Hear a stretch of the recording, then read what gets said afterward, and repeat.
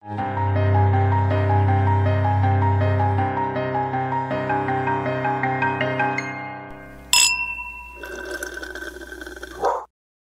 everyone. Em is feeling a little sleepy, I'm guessing.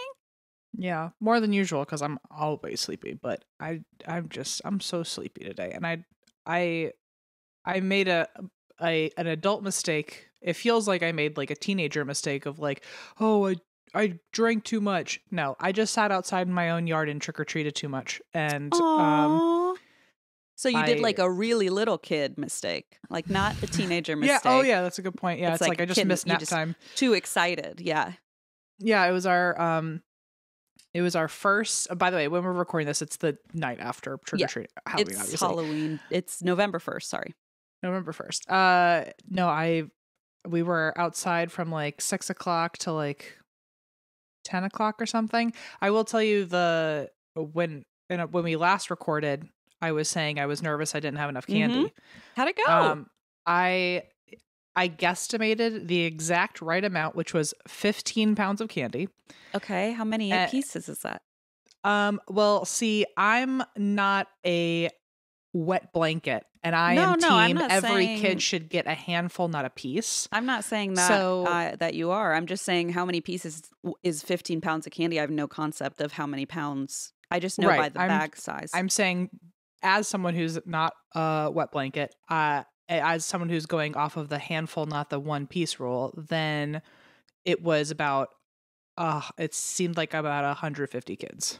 No, I know. Sorry. That's what I'm saying. I know I also give handfuls, but I'm saying how many pieces are 15 pounds? Like how many did you buy? Because I'm curious, like, because my concept of buying candy is not by pounds. I don't really understand the pounds, but maybe that's a better way to look at it.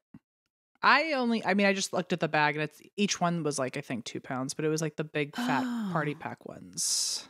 I'm curious. Anyway. So it was probably like, it was at least 8 party size bags of candy. It'll say like pounds on. Like, I never on the thought bottom. to look at that. And I think that's probably a smarter way to do it than pieces, because like if you're doing multiple pieces, it doesn't like. Anyway, but we did have some kids come and like try to empty the whole bowl. And I'm like, okay, I say you can have a few, but like there was 2 kids that I can't get out of. I can't shake them because the way that they really lunged for it when they were given permission, I was like, oh my God, it's like you've never eaten before. Yeah. But but then I was also, I think, that kid. So I was trying to have a little grace. I was like, okay, karma, like they're stealing my candy. And I took a lot of people's candy when I was a kid. Yeah. Also, spoiler alert for being like a homeowner now, you're going to like see those kids again and you're going to be like, oh God, here they come. Yeah. And you're going to recognize certain kids. It's so fun though, that you do trick-or-treating now. So 150 kids you said about. That's a good amount. Yeah, but I was kind of shocked because I looked online. I'm in like a bunch of Burbank community things. And all of them were saying like we get like 400 or 500 kids minimum. And what I didn't realize they were talking about was like a few streets away from me.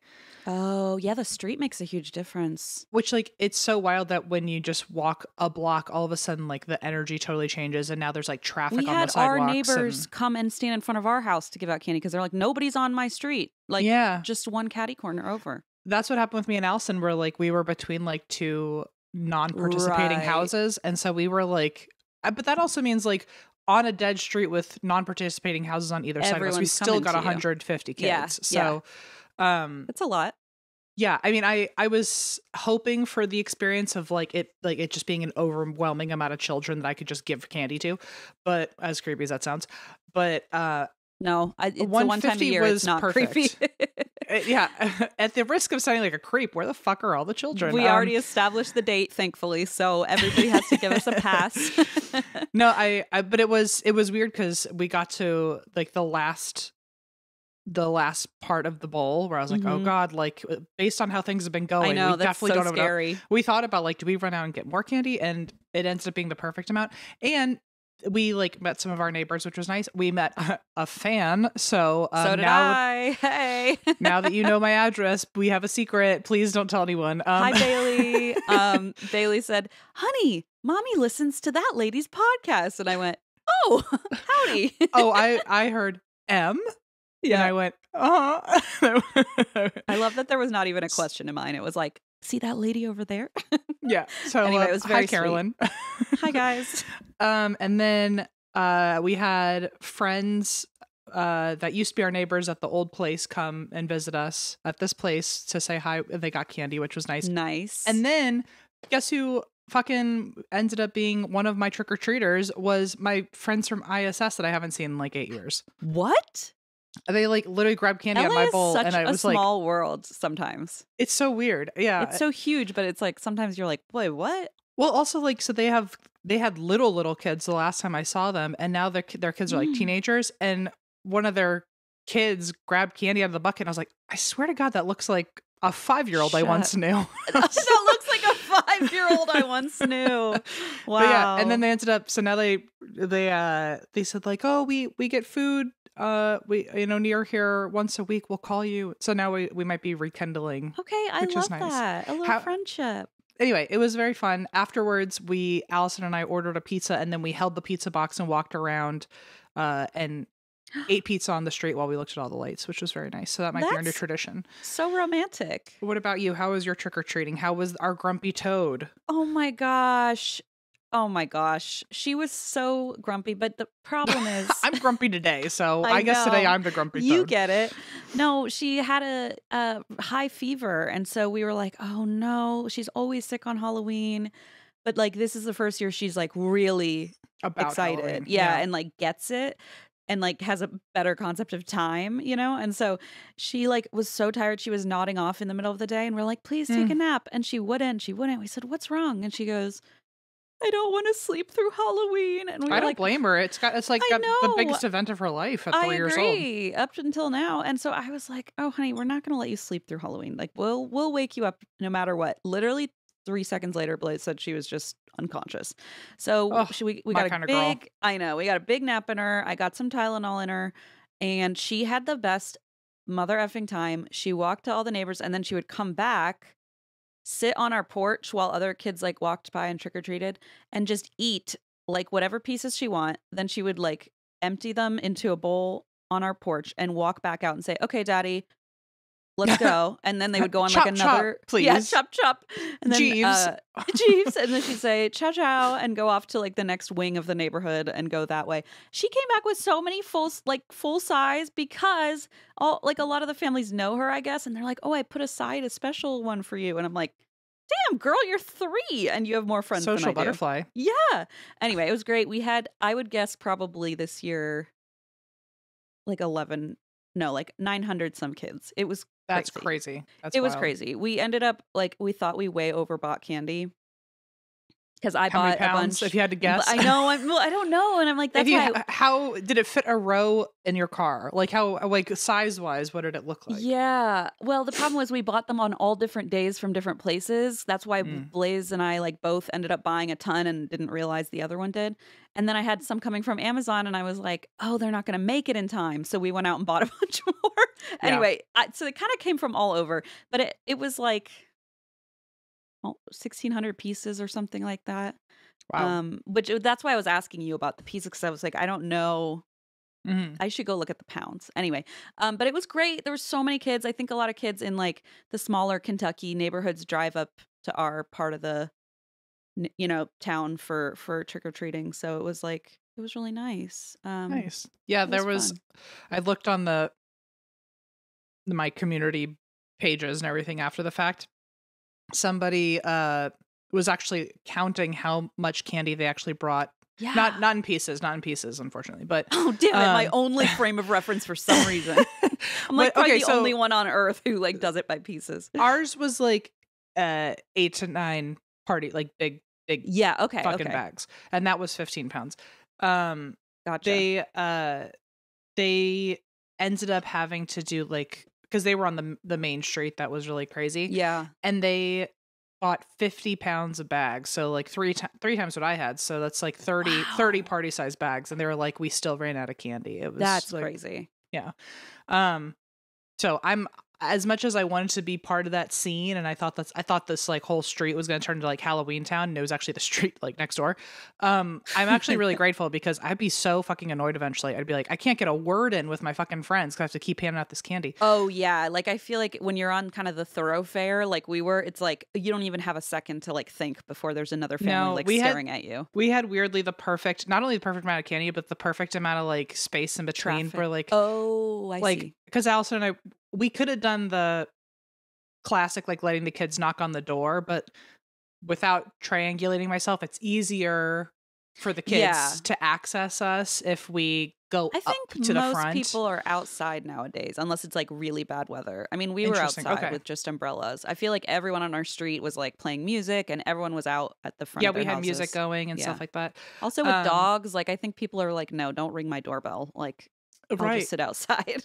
Actually, that's a great point too. Yeah. But yeah, so we just sat out at the front of our house, and kids came up, and there was one. That's one of my favorite parts. That was one of the things I was most excited for becoming a grown up was handing out candy, because I was just like, it's so special. I don't know, to be part of it. I had I was trying to bring the energy that I always wanted from a candy giver. Exactly. You can be that person for the kids. It's I was so like, sweet. no one's looking, not even mom. Just grab as much as you want. Like, and then they would say like, Jacob, take one, and I'd go, Jacob, take three. We did that so many times. We're like, don't listen to your mother. And then people would walk by like a second time on the way to their car, and they'd be like, we already stopped here, and I'm like, you can have more candy. Yeah, and then sometimes the parents, like there were a couple pregnant moms, and I was like, my mom was like, please take some candy, and they were like, no, I'm an adult, and we were like, to eat it. We gave so many adults candy. It's shocking. If I wonder if even not on an actual Halloween night, on any given night, the way that joy showed up in people's eyes if I just shoved the bowl in their face and I was like, do you want a piece of candy? And they'd be like, I don't have any kids. And I'm like, I didn't ask if you have any fucking kids. Yeah, that's not what I asked, you weirdo. I'm like, Halloween's for everyone, bitch. Like, who told you that's not true? And I will say it was nice. The first and the last trick-or-treater were door knockers, so it did feel classic. But you got that experience. Nice. Yeah. I wanted to tell you, there was someone, my two favorite people that came by. One of them reminded me of Leona, a little kid in costume, because she had such a little fucking attitude. She walked by and she went, I don't want any candy. And then she skipped away, and then she stopped and turned around and went, just kidding. And then she came right back and I love it. That's robbed us. And then there was gorgeous. I love one that. person who this kid just kidding. Just kidding. And then she like took all of it. There was one kid dressed as this little, like, it was a handmade outfit, and it was a robot costume, and they couldn't even see through their own costume. And they were like, can you put the candy in? I can't see. And I was like, for that, you get half of this bowl for sure. The least effective robot in history can't even pick up candy. Well, so then when I put candy in, all of a sudden it was like a cardboard robot thing. He clearly had like an LED light or something in there. And as soon as I put candy in, the light turned on in his mask, and he went, scanning, robot scanning. And then he went, candy complete. And then he just ran away. Okay, hold on. Every year, I'm making this a tradition. Eva, write this down. Every year, we're going to do like our favorite trick-or-treaters of the night before. I think that's really fun. I mean, that's absolutely a character. Just kidding. I want to hear more about candy scanning and all the homemade costumes. Who was your favorite? Oh my gosh, now I'm trying to think. So I was just always so surprised by how sweet some of the kids were. Like, they would just turn around and go, thank you, ma'am. And I was like, you're clearly 5. I was telling Allison, I was like, they clearly got such a lecture like before they left the house of their mom being like, do not fucking disappoint me. Do not embarrass us. This is a big moment. Because every single kid who would only grab one piece tattled on themselves, and they were like, I think I accidentally got 2. And I'm like, I'm not your mom, kid. Take 5. What's wrong with you? I accidentally got 2. That happened a lot. Yeah. I feel like it was all a blur. I can't even remember what my favorite costume was. There were some where they were clearly homemade, and I was like, I have no idea what you are, but it is cracking me up because but like the effort is there. Yes. I'm like, you're really owning it, whatever you are. Yeah. There was nothing like super like creative though. Like, I don't think. No, costume wise. What was the most common one? Oh my gosh. We didn't even have a lot of like princess, like Elsa's. We had some. I was going to say ours was Elsa's. Really? Leona was onto something with Grumpy Toad. She knew that she had to be the odd one out. But there were a lot of like Minecraft and like things that I don't really understand where I'm like, okay, I know sort of that's a thing young people like. There was a SpongeBob I was excited about. A little girl, a SpongeBob was cute. Yeah. we saw 3 Pikachus, and for one who was like a little baby, and he was like trying to figure out the concept of grabbing a piece of candy. His parents were like, I'm sorry. And we were like, no, we're big Pokemon fans. The dad whipped out Pokemon cards and just gave them to us. Wait, what? Like, oh, hell yeah. Like, I know who picked this kid's costume. So you got a trick-or-treat back. So it literally, and they were trick-or-treat themed Pokemon cards. Wait, that's really cute. Isn't that fun? Yeah. Who knew? Oh, I was going to tell you this is like a one that's trending on TikTok right now, but I saw one in real life and it blew my mind. Was that someone dressed as Doug Dimmadome, home of the Dimsdale Dimmadome from Fairly Odd Parents. That's very good. And the hat, like it went so high that they couldn't walk through the trees. Like it just kept knocking off. But everyone they walked past would go, Doug Dimmadome, and he'd go, no, that's Dimmadome. Oh, it must feel so good when people like actually recognize you and you're like, hell yeah. Well, Leona thought everyone recognized her because I made her a name tag that said Grumpy Toad from Pete the Cat, and then I bought a sticker book and put stickers of the characters so people would be like, oh, I recognize that. So people would be like, hi, Grumpy Toad, and she's like, I am Grumpy Toad. And no, that's like, you probably, I don't think you realize how much better you made her Halloween. Oh, like, hey, she's gonna remember because people... as a child with a very thick German accent, when I would try to tell people like, I'm the elf from the Hans Christian Andersen series, and everyone else is like, I'm a cantaloupe, I'm a paper bag.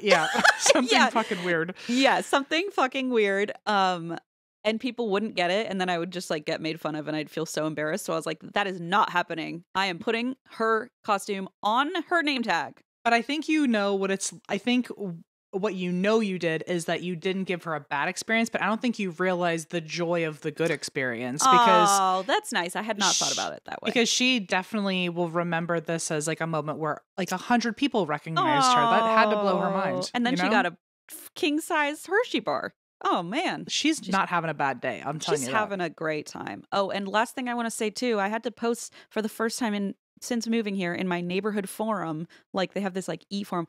And the post was called, have you seen my legs? Because I bought... So remember how I said last year my skeleton was stolen? So I bought another one this year, and it finally came on Halloween yesterday. I set him all up. I put in, and that's why we drink witch hat on him, because that was the only witch hat I had. And I put that on him. And then I made sure to tie him up to the door so that like people couldn't steal him, right? Yeah. Some fucking asshole teenagers, I'm assuming, maybe not, but some assholes pulled the legs off of it and just like took those. Is this like a viral thing? Like a trend? No, I think people just like to take shit. Like sometimes people will just dig the flowers out of my flower pots and just like walk away. Now I'm like checking all my stuff in the yard. I'm like, where's my shit? For real. I don't know what it is. It's like, we're near a high school, and I think just sometimes the kids just get like, and it's whatever. Like, I'm not going to hold a grudge about it, but I had to post. The reason I posted is because I have the top half of the skeleton, and I'm like, well, what are they going to do? They'll probably just toss it out into the sidewalk. So I said, if anyone happens to see disembodied skeleton feet, like, please let me know. So anyway, that's just my PSA today. I was very sad when I saw him missing this morning. Teenagers suck. I told you it got egged, right? My car, thank God, not my actual house. Your car got egged? Yeah. But even then, as I say, thank God, not really, because like paint starts chipping off pretty quick if it dries. Probably seeps into everything. Ew. Who did that? I don't know. Not fucking me. Teenagers, yeah. It was clearly a drive-by. Like our car was not targeted. Was that last night? No, you would think it was on a random. I was gonna say it was on Halloween. Random like August night when we moved in. It was, and it's a hot month. Oh, that's rude. Oh well, I'm sure they thought it was hysterical. But like, fun fact: if you do get egged, once the egg dries, the paint starts chipping on your car. LOL. But if it happened on the house, then it's hard to clean, and then your house smells like rotten eggs. So yeah. I don't know which I prefer. It's not good either way. But because they're teenagers and they stay up until like 4 a.m, you can't like catch them. Well, no, I was gonna say because they were up until 4 a.m, and then I was like leaving for the airport at like 6 a.m. Like I caught it while it was running. It looked like someone you happened to see. I see. Okay. It looked like someone like snot rocketed all over my car. It looked disgusting. Nasty, and then like thank God I saw eggshell in there, and I was like, okay, it's just egg. But it had to get. We saw it while it was still able to get washed off. So yuck. Well, I'm sorry that happened. I don't envy you. I hope it got cleaned. It did. Anyway, teenagers suck. Teenager scare. Remember when we thought that was like our anthem, and now it's like, no, it's how I really feel about teenagers. I remember being like, yeah, we're scary. Yeah, we're so scary. And now I'm just like, no, you're just annoying. And that's what scares me, is like you're so unpredictable with how fucking annoying you are. Unpredictable, yes. Yeah, I'm just scared of not feeling relaxed because you're going to do something that annoys me. Like pulling the legs off my skeleton is not even going to get you a nice Halloween decoration. It's just now 2 broken pieces of at least make it a good prank. Like, come on. Also, the invincibility of teenagers freaks me out. They're out of control. I'm just like, and I remember feeling that way too. Hey, so remember when you told me to fucking paint a Starbucks lid and put it up by my skeleton, and I just didn't have time? I'm just saying it would have maybe. If only. I wonder if someone would have seen that and go, oh no. That would have been wild though if the legs were, if it got stolen and that stupid Frappuccino lid was up on the ceiling. Like, well, that didn't work. But we tried. Oh god. Okay, I'm so sorry. Anyway, this is a long intro, but after Halloween we got to catch up. So no, I think people would like to hear our spooky stuff. I also would like to know what if you guys want to write in the comments, I want to know what our listeners actually dressed up as, or what their family dressed up as. So I bet people have creative costumes in our audience. I mean, we know that we did the Halloween costume contest. Yeah, and we have some great ones. It was very hard to pick, but we did end up picking some winners. I believe those are going to be announced at some point. Also, sorry, I was supposed to mention this. I hope Eva's not having a heart attack, but we need to announce a very quick thing about Patreon, which is just that it's an Apple iOS situation. They changed, you've probably heard this on other podcasts that you listen to, but they changed the sign up process for Patreon. Essentially, if you sign up through the App Store, you end up paying like a big surcharge. And so we're just encouraging people to go onto the desktop, like just a web browser. Patreon.com, yeah. Yeah, exactly. Like the actual site, just because we don't want people to get overcharged. And that just kind of goes straight to Apple.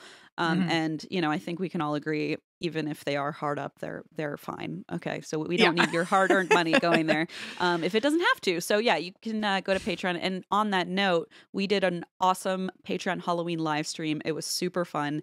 Yes. And it was so fun that I think we decided maybe we want to make that a monthly thing. Yeah, I would like to. I really enjoyed that before, it was during COVID or before COVID, but we used to do a monthly Instagram live, and then yes, it was pre-COVID because there was no way to do 2 distances yet. That's why we had to stop. Yeah. And so that was always one of my favorite things to do, because it's at least once a month when people can actually interact with us and ask us we're questions. Talking to you. Yeah. Yeah. So I would like to do that. Actually, probably I like that more maybe than Yappy Hour. But I feel thinking, well, because we looked at the number, we crunched the numbers, folks. We crunched the numbers, and by that I mean I looked at them one time, and they weren't. I mean, people come to the Yappy Hour, but it's not that many, and it feels like maybe people aren't as excited about it as they were about like the live stream. So we're thinking of potentially just doing a monthly live stream instead of the Yappy Hours. But we're going to put a poll on Patreon so that people can weigh in with their options, their favorites. Well, I really prefer the live stream more than the Yappy Hour, because I feel like the Yappy Hour is just like another podcast episode, which is fine, because that is basically. But it's always about just something kind of, you don't know what to expect. It's kind of random. Which is fine too, but I love a live stream. I love interacting with everybody, so I'll always take that over anything else. So same. And now that we know, like, we have the right software and stuff, I feel like it'll be easier. And certainly better than it was pre-COVID. So and Em made a good point too. Like, we could do like more seasonal ones, so like a Christmas or a holiday live stream. And I suggested that Christine and I open our Christmas presents on a December one. Yes, because we usually do it as like a Patreon special, but it's like I kind of like sometimes I'm giving you things that have to do with the show, and then no one gets to like it feels like we're not a part of that, right? And we're not going back to look at comments later, so it's like, oh, now we can actually see people react, and they can see us react live. So yeah. Anyway, sorry sorry, Eva, that I forgot to mention that, but It would also give people a chance to like weigh in on like what they want to talk about during the live stream. Like if there's anything they want to ask questions about. Like ask questions about things. Yeah. Yeah. Like I got to talk about how I was poltergroped because someone asked about the ghost in my house. That's crazy. Yeah. For people who weren't on the live stream, Christine had something touch her in her house on her bubbies. Boob. Yeah. Has it happened since? No, last night I was like, oh my God, it's going to happen because I talked about it. But no, it didn't happen. So maybe they're giving me a little space. I don't know. We'll see. Okay. Well, good luck to you and thank you. The twins. So I'm sorry, that's so gross. Christine, I really need you to do me a favor. Oh, okay. Anything. Wow. I know. I was like, I just want to see what happens if I say anything. This is certainly doable. I wrote these notes with the intention that you are going to really fucking bring it in terms of banter. Good thing I brought a vape pen. I was gonna say, not to put you on the spot, but I need you to like be a really good podcaster today. I'll be on my A game, you say? It's gonna be easy. It's gonna be easy for you. Okay. I'm ready. Watch me be so bad at bantering because now I know I should banter, and I'm like, wow, the pressure's on, and suddenly I promise choke. you, the prompts are very clear. Excellentante. Okay. Well, I will also say real quick, I was on an episode that I know you did the same thing, GAC, Gossip at the Corpse Cart with Lucy and Amanda from Wine and Crime. It was you, me, and my brother, all 3 in a row for 3 months. So, really? Yes. So I got my shot, and we recorded yesterday, and Amanda just goes, "Oh, don't worry, you can vape on this show." And they all both pick up their vape pens, and I was like, "Wait, where's mine?" And I pull mine out, and they were like, "Oh my God, we." So I thought, wow, they're so much cooler than me. Like you feel so seen. Yeah, I feel so seen. I can't believe I don't have to hide it. Anyway, sorry. So yes, I am prepared to banter. Okay, take a big hit. I won't do the thing that I want to do, which is tell you information so you can choke, because I want you to choke on smoke. That's crazy. Yeah, that would really be bad for audio. But I would like you to get warmed up if you. Okay, I'm super weird about doing it on camera, so I'll go just down. hide away. Just hide. Yeah. Oh, you know, if a principal saw you, you'd be in so much trouble. Oh my God, I just remembered my favorite trick-or-treater. This little boy walked up and said, "What's your name?" And I went, "What's your name?" And then he went, "You look a lot like my principal." And I went, such a painful thing to say. Do? I was like, "Excuse me?" And then he like came up and he looked at me and he went, "Never mind." And he took a whole handful and walked away. And I was like, that was the weirdest thing I've ever experienced. I mean, in the world of trick or treats, that was a fucking trick for sure. I know, it was so rude. And the way that I tell you, this child was probably 7, like really small. And he's like, "What's your name?" And I was like, is that how you talk to your principal? I like how as a 7-year-old, he's like, I know you're not someone who's going to piss me off on Halloween. You. Yeah, get I know out of you're here. not about to put restrictions on my good time. When a 6-year-old just walks up and goes, "What's your name?" I was like, "Excuse me, what's your name, little child?" I either want to be on your side or I want to run very far away from you. Yeah. I was like, next year I should dress as like a principal and see if that kid comes back. Oh, did you get that kid's name? It'd be funny if you like gave him like a detention. Well, I said, "What's your name?" And he's like, "I'm not telling you." And I was like, "Well, I'm not going to tell you either." His parents are cops. I can already tell. I know. I was going to say, he's like, I don't show play me your this badge game. number. I'm not telling you anything without a lawyer present. Play this game. Mommy, okay. That lady asked for my name. Okay, he asked me first. God. Trust me, I know. I was like, am I going to get in trouble with any of these kids if I get too wild and out? Yeah, if I start wilding out. Okay, where were we? Oh yes, I'm about to tell you a very good thing. Well, a very silly thing, and I think anyone who knows this topic has probably been eager for me to talk about it. Christine. Yep. Can you name every single subscription you have? Go. Okay, so I know I can't name all of mine. But and Christine obviously can't either. It is just awful. At one point I tried to list everything that I have a subscription for, and all I did was get scared and realize that was blowing my money. The list never ends, and it's like the more you do it, the more scared you are. And that's why also, yes, we're talking about Rocket Money, by the way, folks, but I'm in the same boat as you am, where sometimes I'm like, Rocket Money, can you do it? Can you look and tell me? I'm too scared to look. We even sometimes put like the podcast card. I have my podcast card on there, and it'll like tell us how much we're spending like during tour versus not, and on supplies. I just freaking love this service. With Rocket Money, we don't have to remember every subscription or worry about forgetting any because we can see them all laid out right in front of us. Rocket Money is a personal finance app that helps find and cancel your unwanted subscriptions, monitors your spending, and helps lower your bills so you can grow your savings. See all your subscriptions in one place and know exactly where your money is going, which I was the way that the way that I need a list. I just want it all right there. Somebody needs to do that for me, right? I don't want to do it myself. Cancel your unwanted subscriptions by going to rocketmoney.com/drink. That's rocketmoney.com/drink. rocketmoney.com/drink. This is the Dildo Monster. What? Are you very excited? I'm very excited. This or the Monster of Dildo Pond. The Dildo Monster, so good. I have to tell you now, you're going to forget halfway through that a monster is coming because the first half is just obviously a deep dive on the fucking Dildo Monster. So I'm going to forget and then the Dildo Monster will like suddenly surprise me. That's and then great. She'll appear. Yes. That's just excellent news. Thank you. So I have some extra notes. I couldn't tear away from this. I have extra notes that I texted myself later, so I'm going to be going between two sets of notes. So at some point I will slip up and go, tear myself away from this one. I just couldn't get myself away from this big dildo monster. You know what I'm saying? I mean, the number of times I've heard you say that. Which, by the way, rest in peace to my algorithm. Every piece of internet. I imagine you're fucked. Yeah. Even like TikTok, like that. In more ways than one. They're like truly I don't know what the right words are, but after searching this, my entire computer, I'm surprised didn't just shut down. Didn't because just set on fire. When you type in Dildo Monster, I'll tell you, cryptid is not the first thing that comes up. This is like when I do Beach Tea City and I'm like searching for like Blue Lives Matter blankets on Amazon to read reviews. And then Amazon's like, we got the perfect gift for you this holiday season. I'm like, what's happening? I'm telling you, the way that fantasy sex toys are just showing up on my phone. A holiday wish list. Oh my God. And remember, I'm the Charlotte. So this is every time I turn on my phone, I just go, really, I'm also the Charlotte. So maybe we're both just... I didn't know. Wait, so you're the Charlotte too?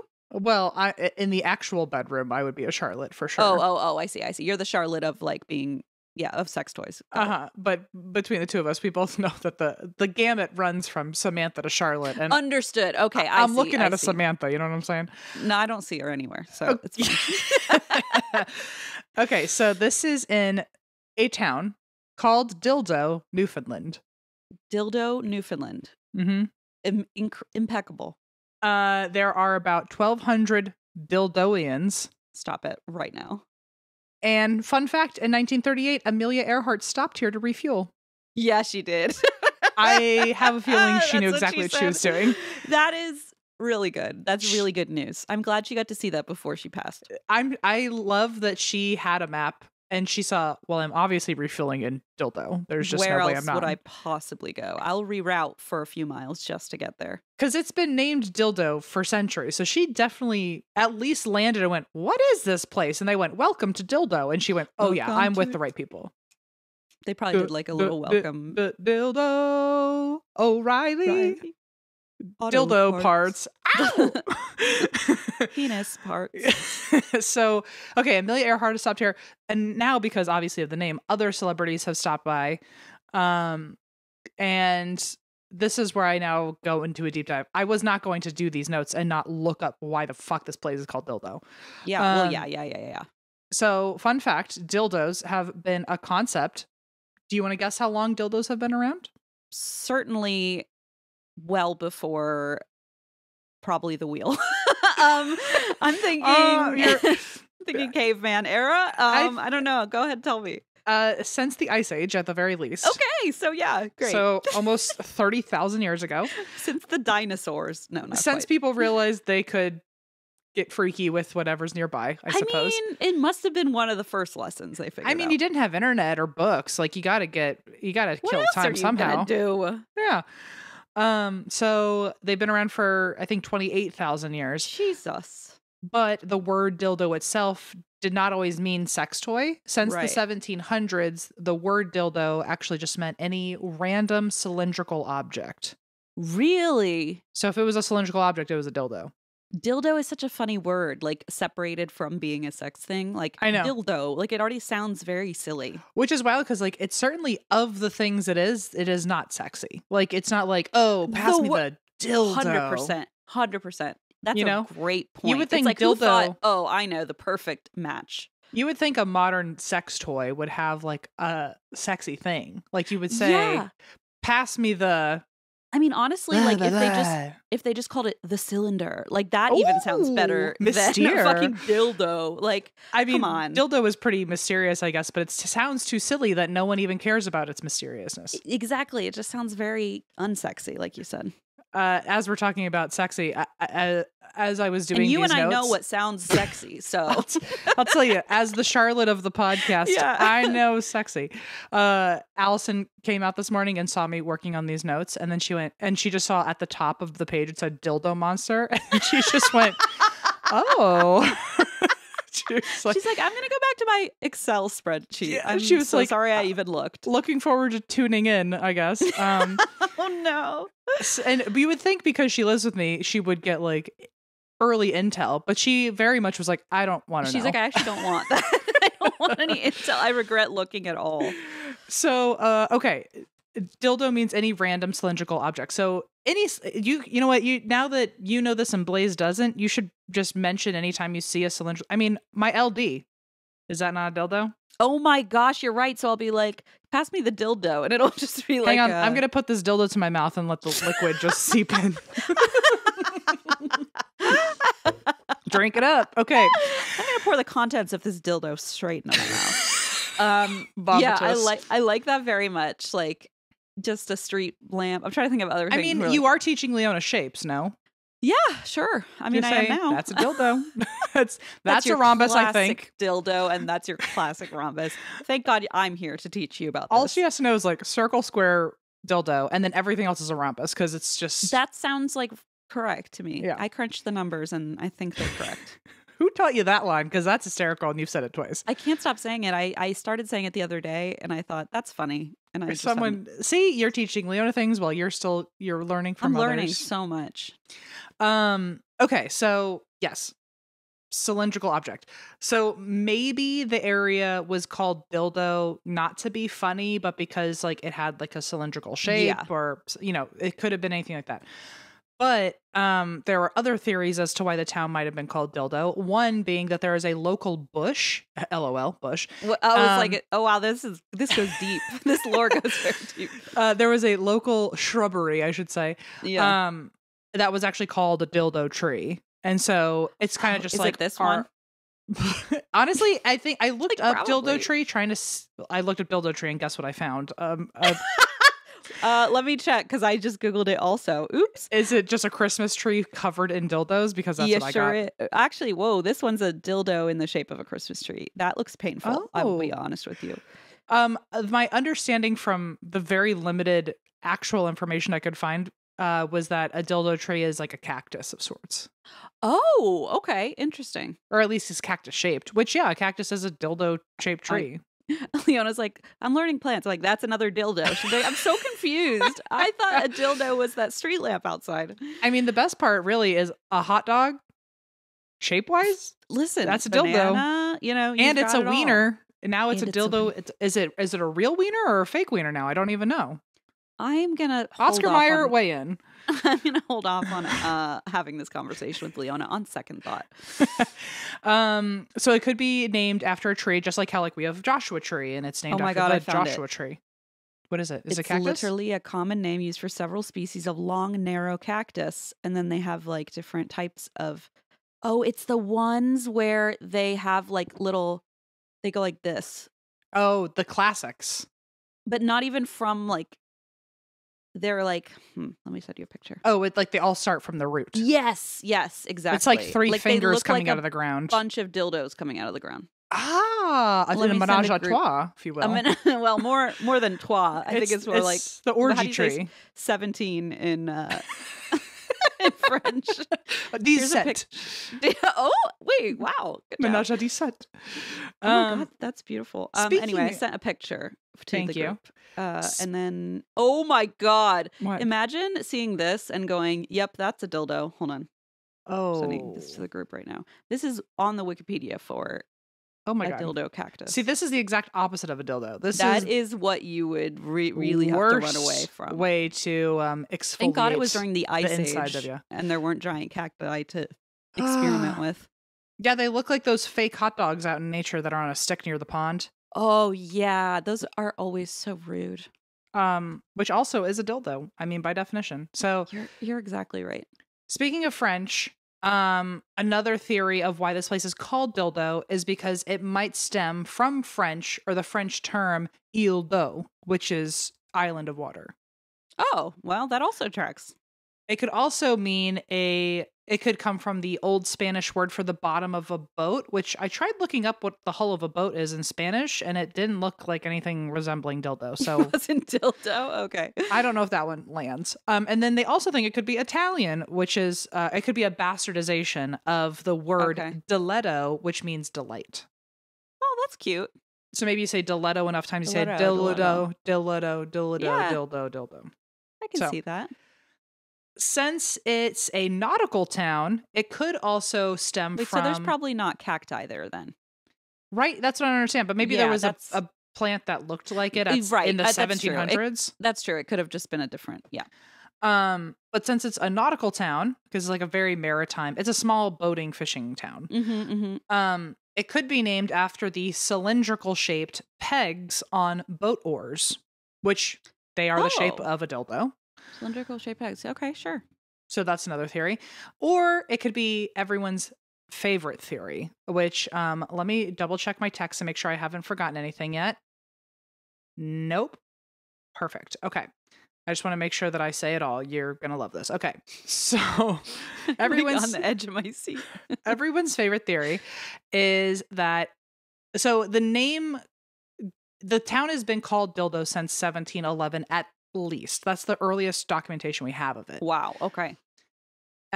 Which is why I gave the whole history of what dildo even means. Right. Because so in the 1700s, it could have just meant cylindrical. Right. It just is very funny that they didn't know what they were doing when they named the town. But they might have, because so the first time the town was documented, it was Dildo Island, and dildo did have an E at the end, I'll say. So okay. Maybe it had nothing to do with dildos at all.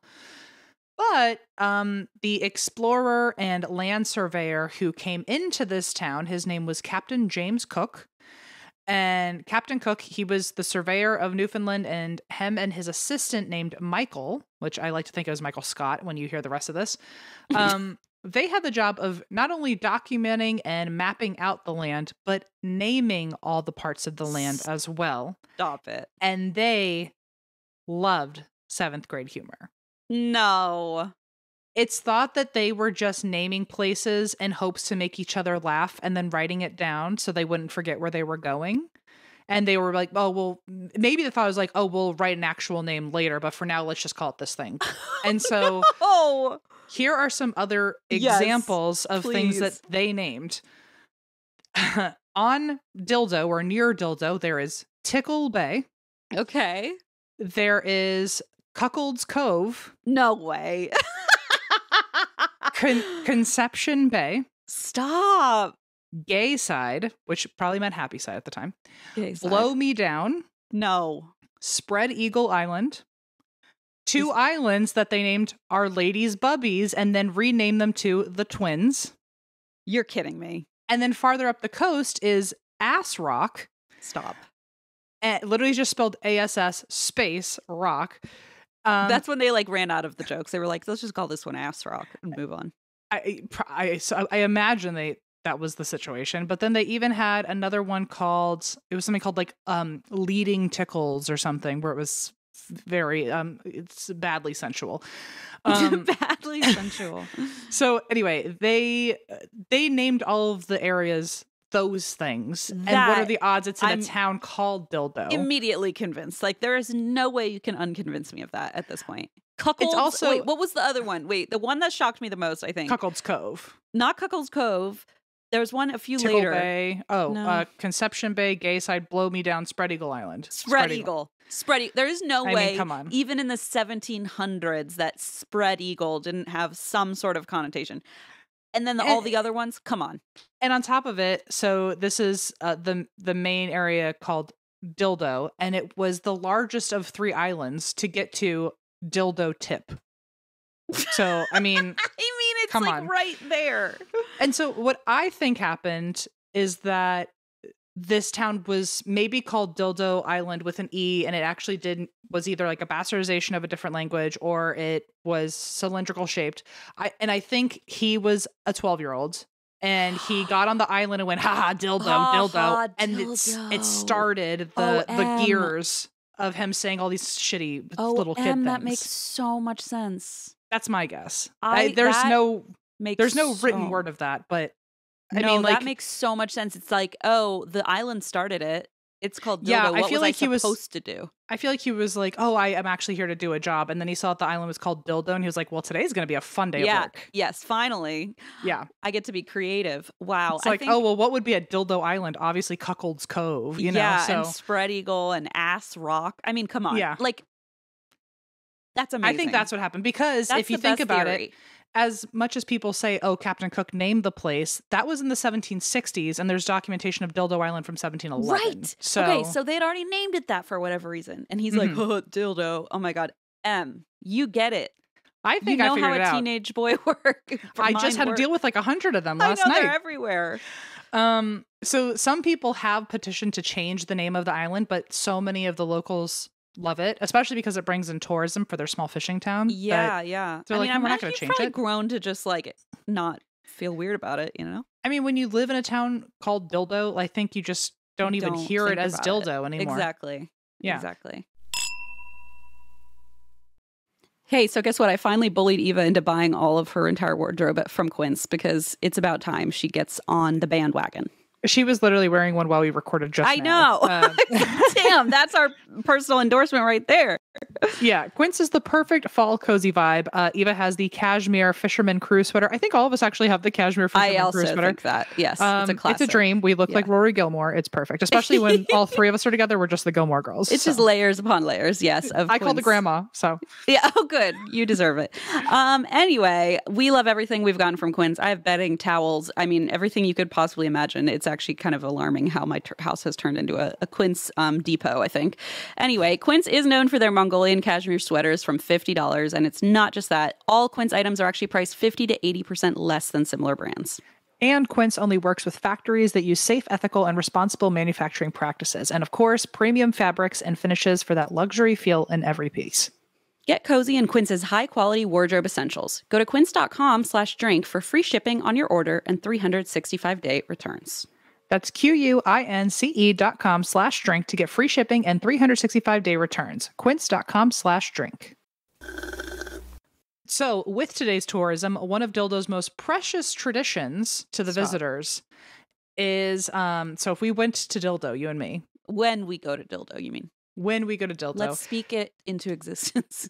There is I'm gonna be driving you through Texas next week. I'm gonna be like, I gotta refuel. I'm gonna just take a quick detour. Okay, Amelia. Yeah, I'm gonna just do a quick refuel in the rental car up in Dildo. Well, so there is a ceremony that the locals host for visitors coming in to make them honorary Newfoundlanders. Okay. Newfoundlanders. And it is called a screech-in.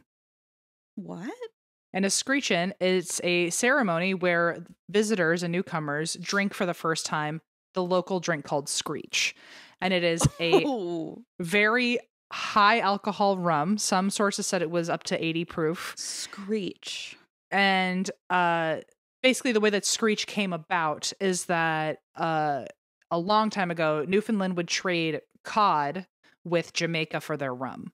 Oh, interesting. And so what made this really special, though, this was like actually such a smart business move, is that these bottles of Screech in Jamaica, it was this rum in Jamaica, they would make it at 140 proof alcohol.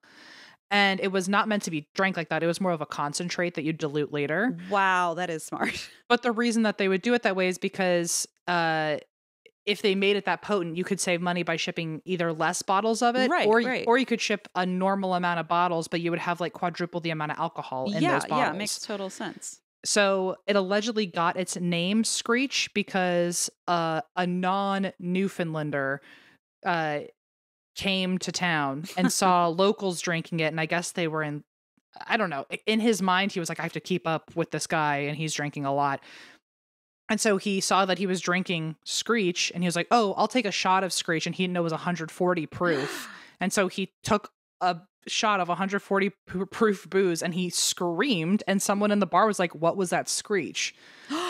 And the local apparently said, the Screech 'tis the rum. Of like, oh, that scream, that was like, fucking like the we alcohol. all would say at the bar after somebody just wait. Okay, so is the idea then that they received this rum, but they didn't know that it was a concentrate, or they just liked? I think he was just a concentrate. I don't totally know if people drink it as a concentrate. If they do, I think it's just for the ceremony. I think the point is that we're gonna make it really high alcohol, so that way you get 4 times the amount of alcohol when it gets to you, and then you can dilute it and have 4 times the amount of drinks that the bottle would usually give you. Is the traditional drink just the original 140 proof? Now I think because it's easier to ship things, it looks like it's at the highest it's like 80 proof, so it's okay on the level of like a moonshine or something, right? So it's just a type of rum basically that they're drinking. And Screech also now is like loosely used for all high content kind of cheaper rum. Gotcha. Okay. Interesting. So if you see Screech in stores, I know like New England also sells it, and other parts of Canada. I've never heard of that. Apparently it's not specifically this Newfoundland Jamaican rum anymore. It's it just means high alcohol. Yeah. Okay. So back to these Screech inns, this like ceremony that the locals will host. They do them a lot of times at local bars. Like there's a brewery that's big in the town, and it's called Dildo Brewery, by the way. Of course. And also the town also does like boat excursions for tourists, so they'll do Screech-ins sometimes on the boats. Okay. And it's this initiation ceremony where native Newfoundlanders welcome tourists as honorary Newfoundlanders. Aww. And it happens, it starts with the leader of the ceremony, the masters of ceremonies, I think is what they're called. They run the Screech-in by wearing often like a yellow fisherman coat or like a fisherman hat, like the classic one that you would see like Paddington wearing or something. Yes. And he's like supposed to be a Mac? Something. I don't know the right word.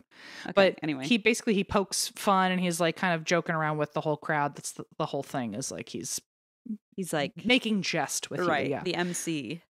The MC, exactly. And sometimes he will also make visitors wear the same clothing. So they'll have like a fisherman's hat or a raincoat to put on. And first thing the leader will do is sometimes say like a poem that's local to the town or tell a local story. Here is one of the common poems that they will tell the tourists at the beginning of the ceremony. From the waters of the Avalon to the shores of Labrador, we've always stuck together with a rant and with a roar. Aww. To those who've never been, soon they'll understand. From coast to coast, we raise a toast. We love thee, Newfoundland. Oh, that's really nice. And after this, a lot of the ceremonies will then have you eat a Newfie steak, Newfoundland steak, which is a slice of bologna. It's a slice of bologna. Really? And then sometimes also like it'll like bread or something. It's just to like, oh, here's some, I guess, local food. I should have done a deep dive of like what the hell Newfie steak is. Random. Oscar Mayer, weigh in again. Mm-hmm. So next, to show gratitude to the fish and the fishing industries that built the town of Dildo, they bring out a actual frozen fish for you to kiss. But if you're too squeamish, they have a stuffed penguin, and you can kiss the stuffed penguin. I wonder how many people actually kiss the fish.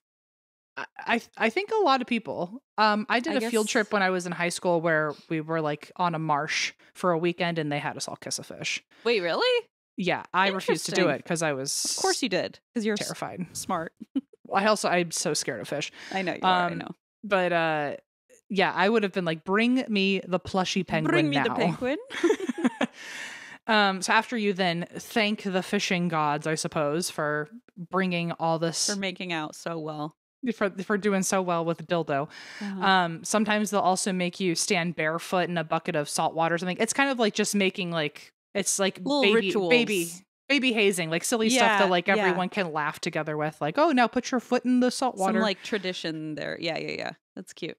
And then apparently he always asks either is you a Newfoundlander, or the more slangy local way of saying it is ye a screecher?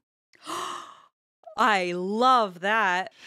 And then you're supposed to respond. I hope they have it like on a poster somewhere, because I would not be able to remember this. Oh, no, it's long? It's not long. It's just in this like slang, this old slang that I don't know. What is it? Indeed, I is me old cock, and long may your big jib draw. Which that's very long. I can't remember that. I certainly wouldn't remember it. No. Apparently it means, yes, I am, and may your sails always catch wind. That's nice. That's lovely. Yeah. So finally, then everyone takes a shot of Screech together, and visitors are then, depending on the location you do this at, some places will give you a certificate for being an honorary Newfoundlander. You and I would be like, we're waiting for the printer to work again, so we're not leaving without our certificate. I'd be like, I came here specifically because Yelp told me I would get a certificate. I would get a certificate. Please don't make me kiss another fish at another location who will get a better review from me. Yeah. Here, I'll handle this. Em is really scared of fish, and you made them kiss an actual dead fish or live fish. I don't even know. Live it's frozen. It's usually frozen. Oh, it's frozen. Okay, and thank dead. God. Yeah. So let's rethink this printer situation, shall we? I would slip them a $1 bill and be like, I think you want what I've got here. I'd be like, hey, add your credit card to DoorDash. I'll order you a new printer. And here's $1.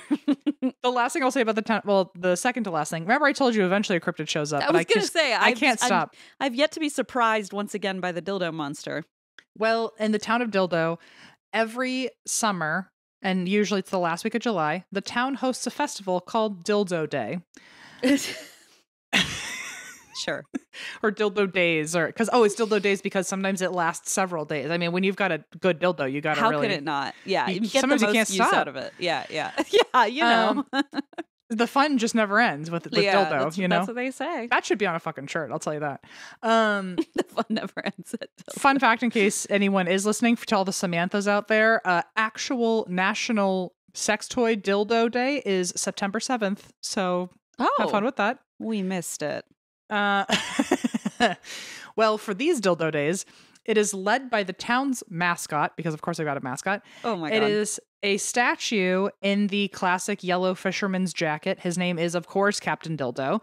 I have a picture for you of Captain Dildo. Because I was not going to not show you a picture of Captain Dildo. I was wondering if like that could have been someone's name way back in like the 16, 17. Honestly, it could have been, yeah. So there's Captain Dildo. I feel like I had Oh my gosh. And so this is one picture where he looks like actually better. If you look up Captain Dildo, there's two captains. Whoa, Freudian slip. No, I'm kidding. But so there's two of them. One of them looks a little more worse for the wear, so I'm thinking he might be the original. And then this is like a new one by the water. I gotcha. But apparently I saw someone on Reddit say that they remember the day that the statue was installed. They were there for the day that the statue was installed, and he remembers townspeople calling it the Captain Dildo's erection. Stop being erected. I mean, these people are geniuses. I mean, it's something else. Captain Dildo's erection. It's really good. Please don't miss the erection, the big dildo erection. No, the erection. Listen. Are you not listening to me? Okay, so merchandise at Dildo Days, of course, it has to be 10 out of 10. Of course. The shirts. I have already been on all of the gift shops of that town's websites. And I tell you, I know exactly what I want from every single one of them. Fantastic. And if we ever have, honestly, even like a Maine or like some sort of like New England show, I think I'm about to just take the ferry over to Dildo at this point. Like I can't not have a shirt that says Dildo. I'm crashing your dildo party. Yeah, Dildo Days. See, now we missed that too. Dildo Days. Oh man. But one of the most popular things that people buy at Dildo Days is not dildos, but is a shirt that says, I survived Dildo Days. Because it's a wild ride. Like, I didn't survive, actually. It was a little too much for me. I actually had to leave the group. I had to go home because Dildo Days was too intense. Couldn't make it. Events at Dildo Days includes a scavenger hunt, which I hope it's X-rated, but I know it's not because it seems like a family town. But I'd want it to be. I would like the 20-somethings to throw their own secret scavenger hunt. I was gonna say a secret one. Yeah. I mean, imagine having a bachelorette party in Dildo. You have to come on. So there's a scavenger hunt. There's a teddy bear hunt, which I don't know what that's about, but okay. There's bingo, which you and I would decimate. There is a cold plate sale, which I think means like chicken salads and shit. I love that. There's a bake sale. There's an afternoon tea. There's a quilt day. This is so wholesome. Fireworks for being called Dildo Days. I know. Fireworks and a fishing derby, which it literally sounds like they said, "Watch, everyone's gonna think we're gonna do like dildo contests. Nope, we're gonna make it so wholesome that it's confusing why it's called Dildo Days." It's like it feels like everyone's like old sea shanty Irish grandpa got together and just decided to and said like the good old days. Yeah. We have our cold salad and let's play checkers on the deck. Come on. And apparently some other ones which I thought were more intriguing to me. One event is called Songs, Skits, and a Scoff. Which that just feels like a medieval jester named that, and they never changed it. Sure does. More on par with how you and I think. At Dildo Days, you can also expect cornhole, LOL. Fun. Wet and Wild Fun Day, which was vaguely not detailed to me. It's a little too vague. I imagine a bunch of people are going to show up and be very embarrassed. It's going to be that bachelorette party. Wet and Wild Day at Dildo. And it's wet t-shirt contest. LOL, also motorboating. Very funny. I was going to say, do you not know what motorboating is?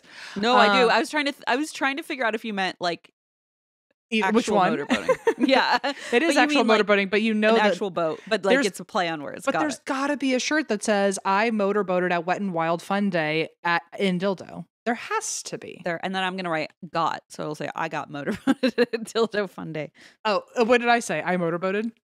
Yeah, but that one would make more sense because like if you were driving a motorboat, it's like, oh no, yeah. Mm-hmm. And I'm gonna wear the one that says "I got motorboated." It'll be great. And then the final event at Dildo Days is a church, of course. It's church. They're like, we've sinned, actually. We need to fix that. Okay, the last fun fact I'm going to tell you about is that Jimmy Kimmel got wind of this town, obviously. Oh, of course he did. And he had the town council on his show to ask them about Dildo. And he then asked, do you have a mayor? And they said no. This set off quite a 5-series bit on his show where I feel that I remember this very vaguely. He began his mayoral campaign opposed against nobody. It was running just him. Unopposed. Running right? unopposed. ABC apparently spent like $100,000 to campaign in Dildo, and I'm assuming that money went to the Dildo and helped their tourism or something like that. I mean, being on the show 5 times in a row was certainly tourism enough for them. Yes, but, true. Anyway, it became like a weird viral bit for Jimmy Kimmel stans where they watched him campaigning in Dildo. And there was a lot of shirts that said "Dildos for Jimmy." It said Jimmy Hearts Dildo, and basically there were signs all over the town that said Jimmy Hearts Dildo, and he even pitched merch that said "There's a little dildo in all of us." Come on, that's really good. At some point, Matt Damon got involved, and he was also campaigning to be a mayor there. He did not end up on top of the dildo. Mm-hmm. But the town took it very seriously. They went back on the show a few times, and ultimately I think they actually did a screech-in on the show. Cute. With his assistant. I always forget what his name is. Yes, Guillermo. And ultimately, they made Jimmy the first honorary mayor. There had never been a mayor in Dildo. Wow. So they actually did it. That's wow. So not only is he the first honorary mayor, but the local brewery, Dildo Brewery, they made a beer after him called the Kim Ale. Kimmel. Cute.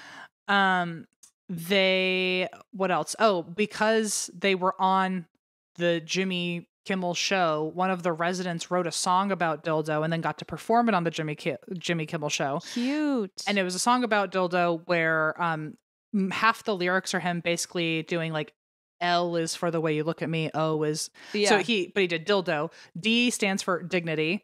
I wasted opportunity to say dignity. Yeah, bummer. Then I'm gonna skip I first, but L was liberty. The other D is days of old, and O is the thing that finishes out the whole word, so we can all say dildo. And I, innocent child, in dildo. What? Doesn't that feel weird? I feel like if I looked over the lyrics about dildo and then innocent child was one of the 5 phrases I used, I'd change it to like integrity or there's some other I words. Yeah. Individuality. So, what about innocence? You don't have to specify kids. They said like the innocent child who should never be ashamed or something. That was the lyric, I think. But I was just like, I would have done a run over on that. I would have. Yeah, just a quick like redlining. Quick scan. So what's the O? I was confused about the O. Oh, the O is, it just says like an O finishes it basically. Oh, okay. Which, okay. I thought you were saying that. LOL. They should have said O, like orgasm. O finishes it. Maybe that is what they're saying. No, it's something I don't remember. I don't have not the lyrics with innocent child. Certainly not with innocent child. That is true. It's like an O rounds it out. Basically, is what the okay, rounds it out. That's cute. Oh, rounds it out. I'm paraphrasing. You keep giving me compliments on what I'm saying. That's not the actual lyrics. Your version's better. Thank you. See, all he needed was one writer's room session with me, and I would have said innocent child out. But there's a lot I have to say about the O. The big O. It makes us feel very weird. The big O is in. So anyway, because they were on Jimmy's show, and because like now the brewery is named after Jimmy, there were posters everywhere. There was merch. Still, if you go online, you will find, if you look up dildo merch, it will be Jimmy's face. And a lot of it actually, by the way, is from, if it's not a Jimmy Kimmel merch, most of the dildo brewery merch you'll see, or most of the dildo merch you'll see online is from Dildo Brewery. So of course I got you pajama pants from Dildo Brewery that say dildo on them. You did not. Of course I did. What am I? I'm so happy. I'm so happy right now. So it just imagine I get like an email saying like from FedEx, like your package from like dildo is on the way, and Blaze would be like, "What are you ordering?" No, it says Dildo Brewery in case anyone sees you wearing something that says dildo. But I got you pajama pants because I was like, just in case you don't want to wear the word dildo outside. I do.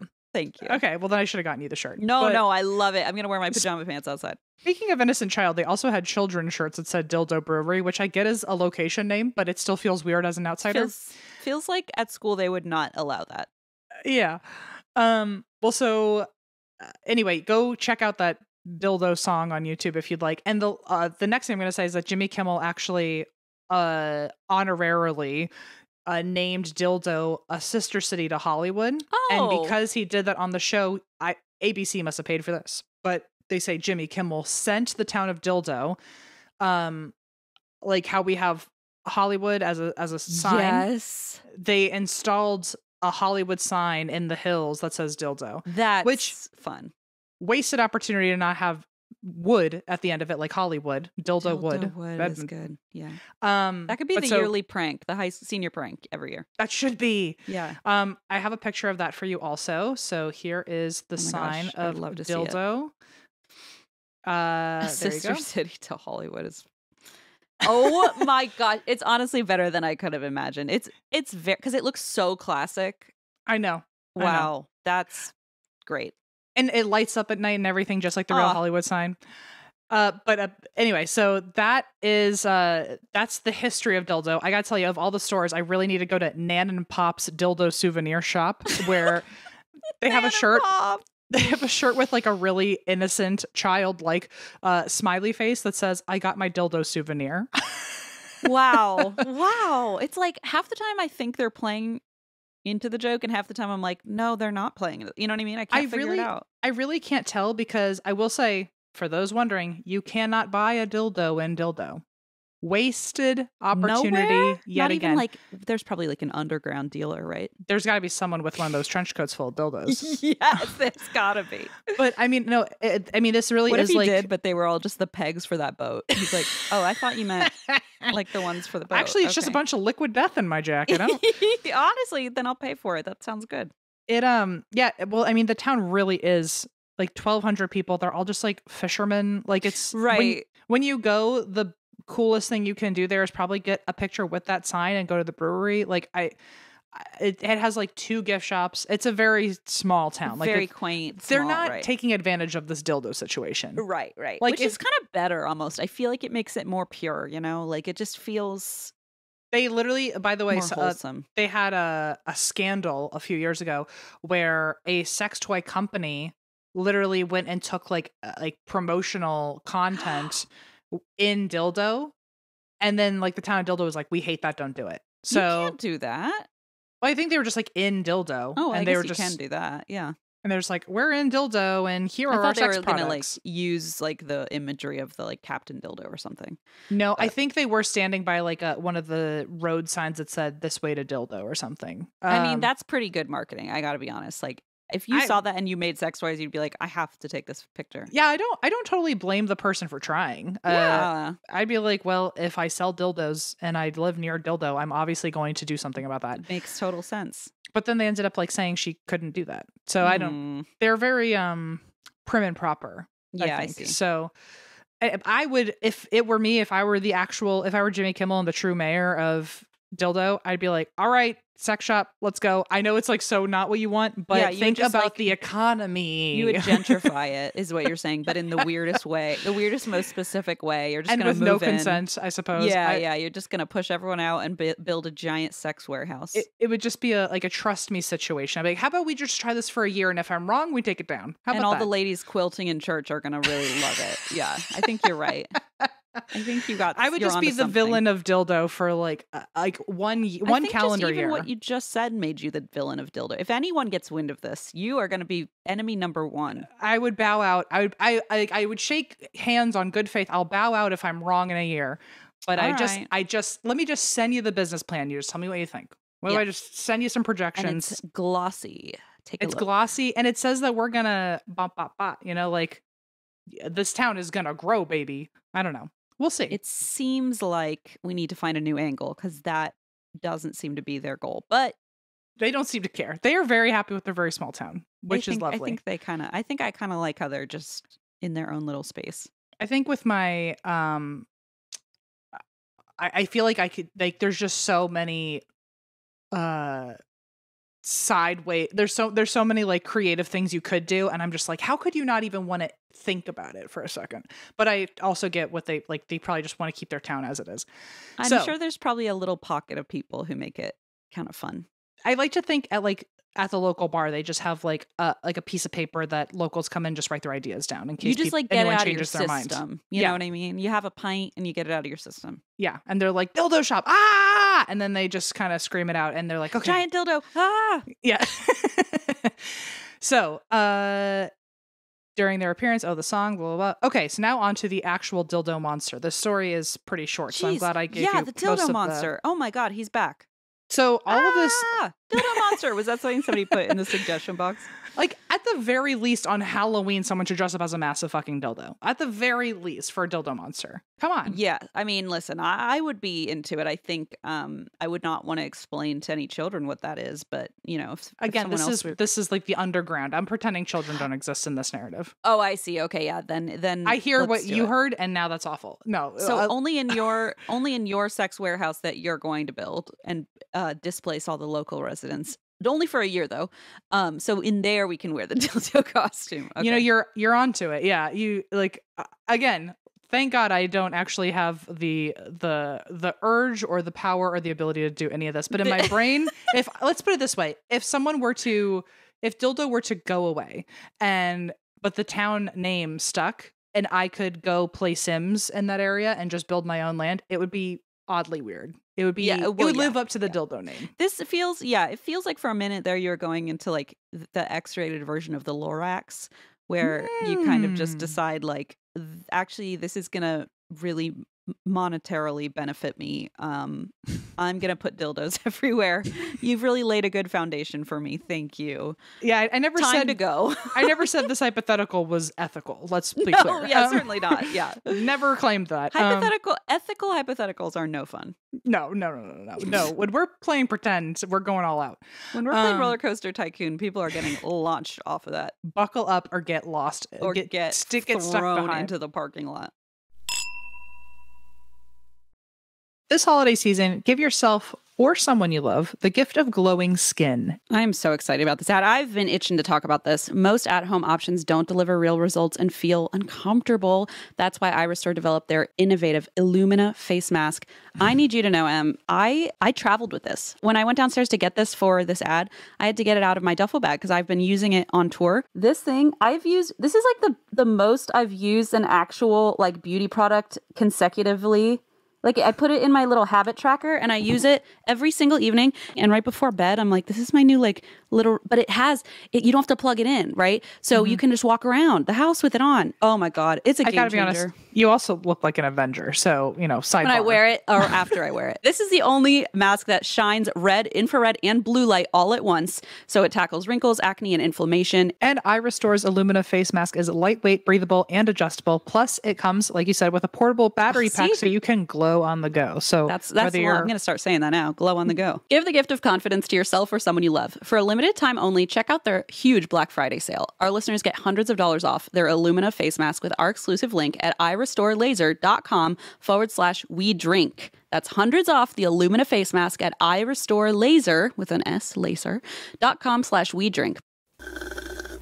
So, okay, the reason I say that this story is very short is because literally one half-page article in a newspaper is the only source we've got, pretty much. Really? There's a few books on it, like that people have kind of done deeper dives into. But if you're looking for like a proper source, like a direct source, there's only one newspaper article. Okay. So the town of Dildo has a cryptid in its midst, and in its what? And this is the Monster of Dildo Pond, or I lovingly call it the Dildo Monster. Of course, as you should. Which, I'm sorry, children, but Halloween happened yesterday. I got monsters on the brain. Dildo Monster would be crazy. That would win some sort of costume contest. Certainly. Or, again, perhaps get you disqualified. It really depends on the context of the contest. Or kicked out of the entire town. Just exiled. Yeah, just exiled. So the story's main source comes from an article from 1950, and this paper tried to name the cryptid the Dildo Sus. Okay. Maybe if quickly it's supposed to sound like Dildosus. Or what about Dildosis? And it was Dildo/SUS. Like slash or like a hyphen? Sorry, dash. SUS. Dildosus. Dildosus? That's weird. Yeah, Dildosus. Well, it obviously didn't fucking stick because people now know it as the Monster of Dildo Pond. They were like, let's regroup. What were you thinking? In the 1950s, Dildo claimed their cryptid was bigger and more a higher chance of being real compared to other Canadian cryptids. So people came out of Dildo with a lot of smack talk. Came out swinging. Yeah. Yeah.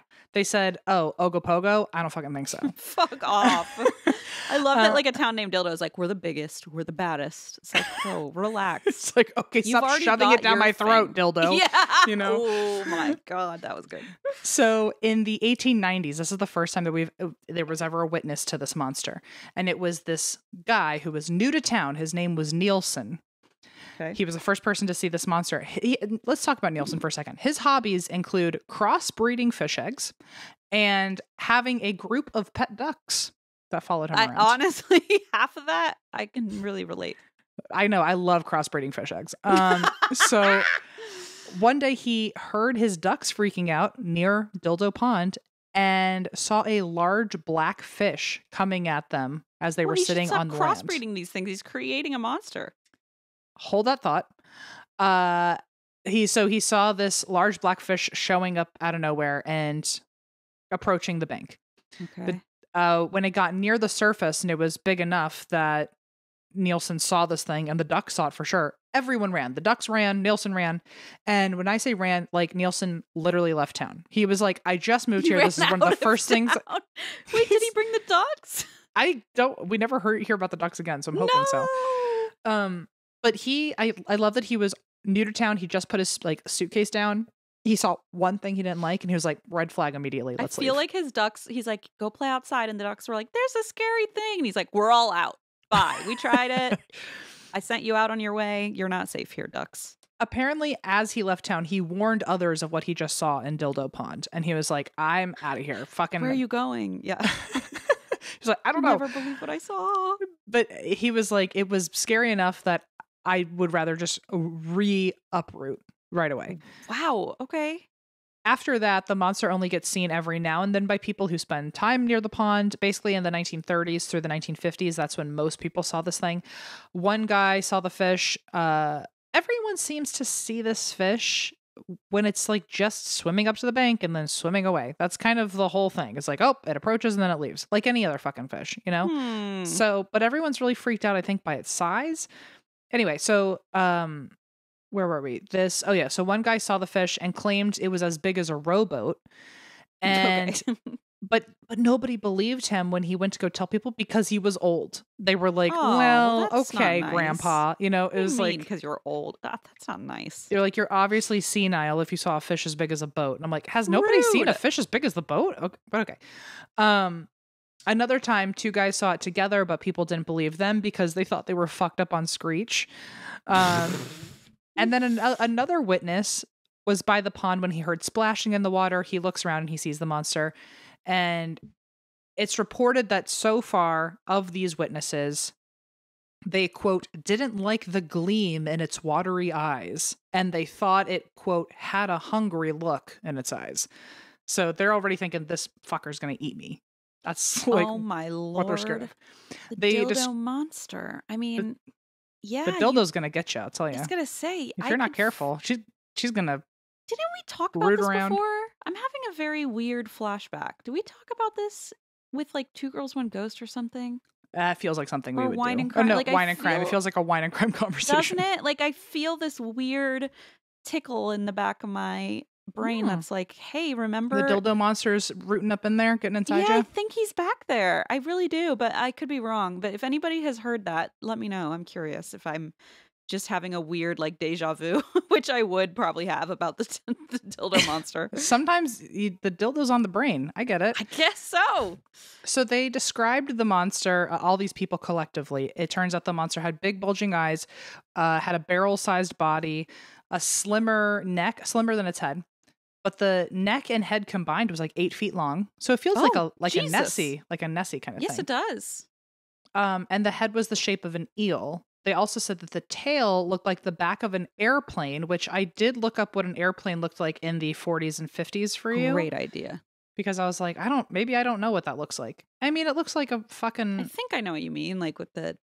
It looks like an older version of a plane, but it's pretty much the same. But right. It has like more of a rounded tip. You know how dildos are. Oh, I see. So it looks like it's a. That would be the tail of scary plane. That plane looks like it's about to crash into the ground. It looks like it's missing its nose. Like it's missing. Yeah, it does. It does. I don't like to look at this anymore. Goodbye.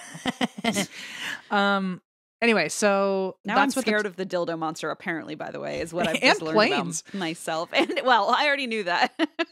But so think about this: between the neck and the head, it's 8 feet long. That's much bigger than a fucking rowboat. That's gigantic. And then if the tail looks like the back of an airplane, which in the 50s, I think I don't know how many people actually knew what airplanes looked like, because in my mind, not everybody had that frame of reference. I imagine that you'd see it in a newspaper though, and like, oh, that's true. I mean, they had like images. Well, because this thing was always in the water, nobody was ever sure of what the full body of this thing looked like. They didn't know if under the surface there were additional limbs or fins that they hadn't seen. And so they never knew how this thing actually moved, which comes into play later. So, I mean, to this day, no one knows how an airplane moves, so I don't know if they'll ever figure it out. But I certainly to this day don't know how a snake moves. I don't get it. And I don't really want to learn either. To explain it to us. Yeah, nobody either. Tell me. I'm fine with it won't make me like them more. I'll tell you that. I'll hate them more. So God, I feel so bad. I ran into someone who was a listener, and she was obviously a snake person, and she was obviously a snake person. Well, she was like, "Let me show you a picture of my snake," and I was like, "Have you not listened to the show? Like, this is not going to work out." That people, but it's so funny. I do that too with podcasts where I'm like, I just do selective hearing, where I'm like, well, that's not like. I'm just going to. It's like, well, you haven't seen my snake, and I'm like, I promise you, I promise you, I promise you, I don't know the difference. It's so funny, and it's I like, love of that course, they still listen though. They're like, I don't care.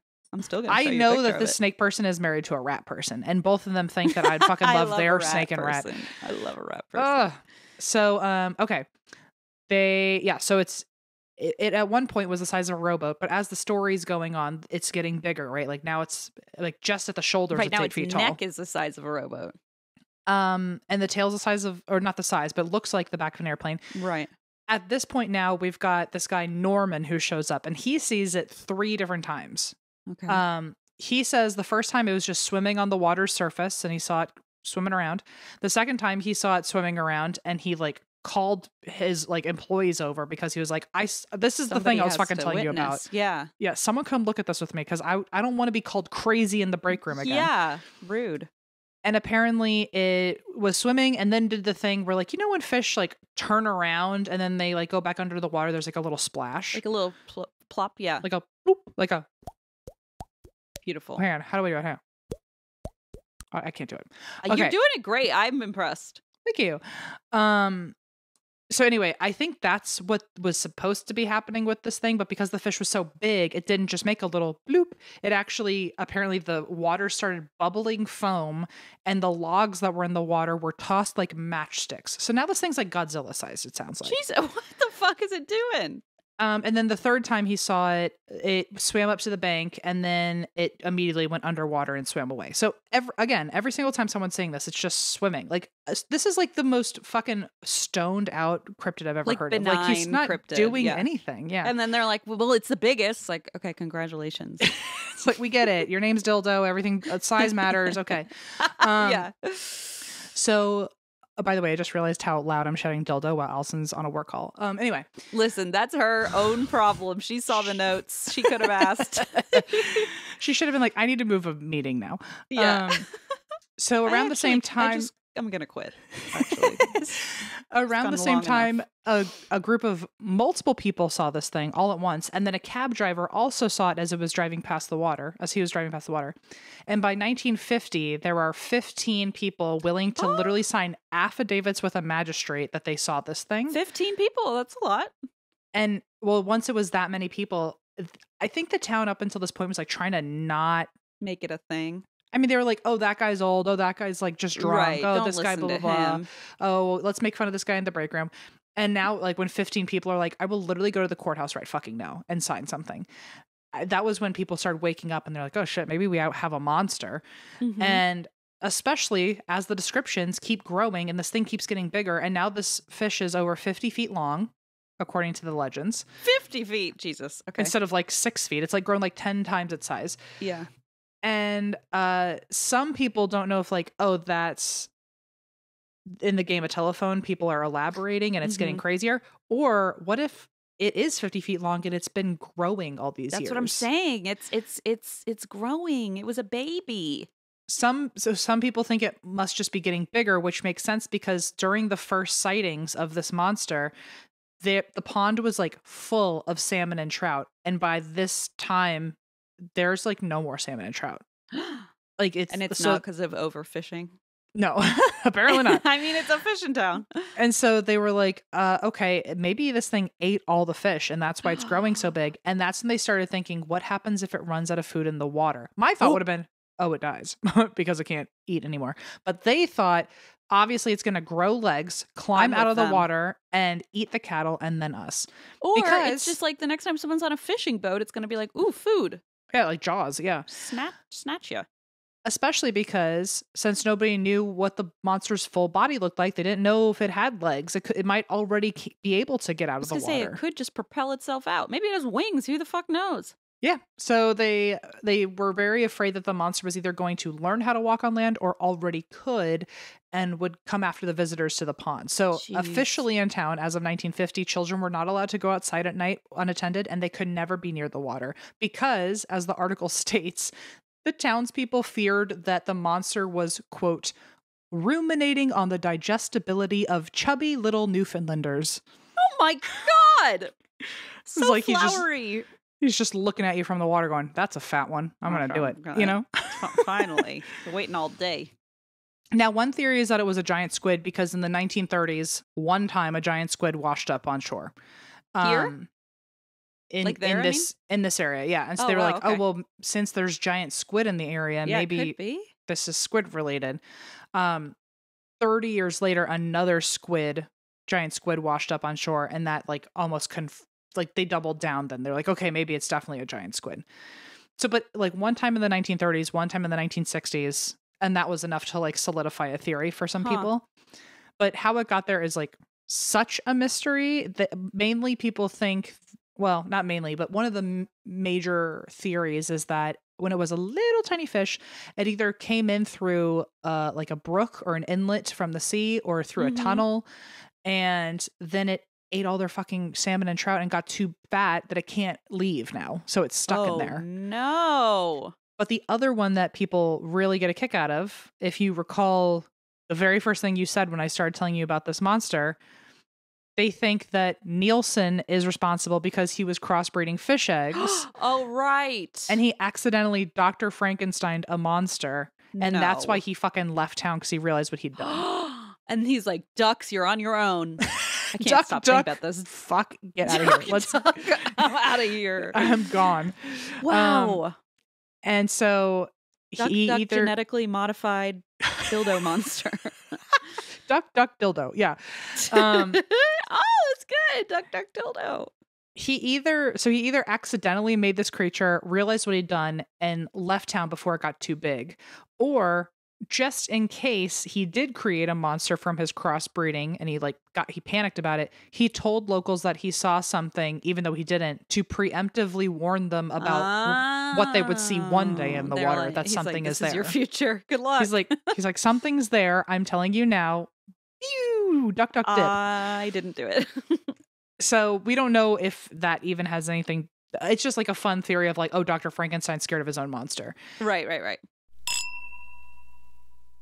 You know when you have to figure out a really tough conundrum, like, oh, I really want to have fun and have some drinks, have a margarita tonight, but also I have to get up early and drive a certain grumpy toad to her music class?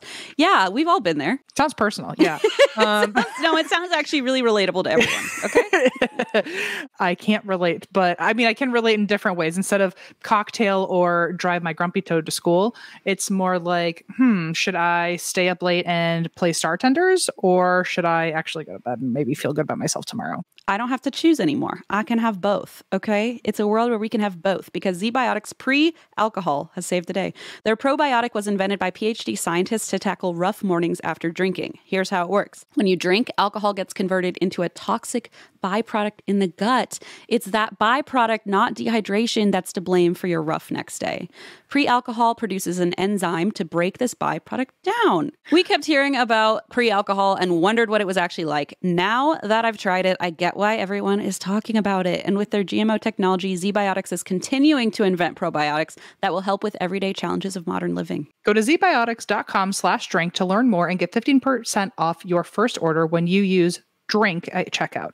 Z-Biotics is backed with a 100% money-back guarantee, so if you're unsatisfied for any reason, they'll refund your money, no questions asked. Use the code DRINK at checkout for 15% off. Thank you, Z-Biotics, for sponsoring this episode and our good times.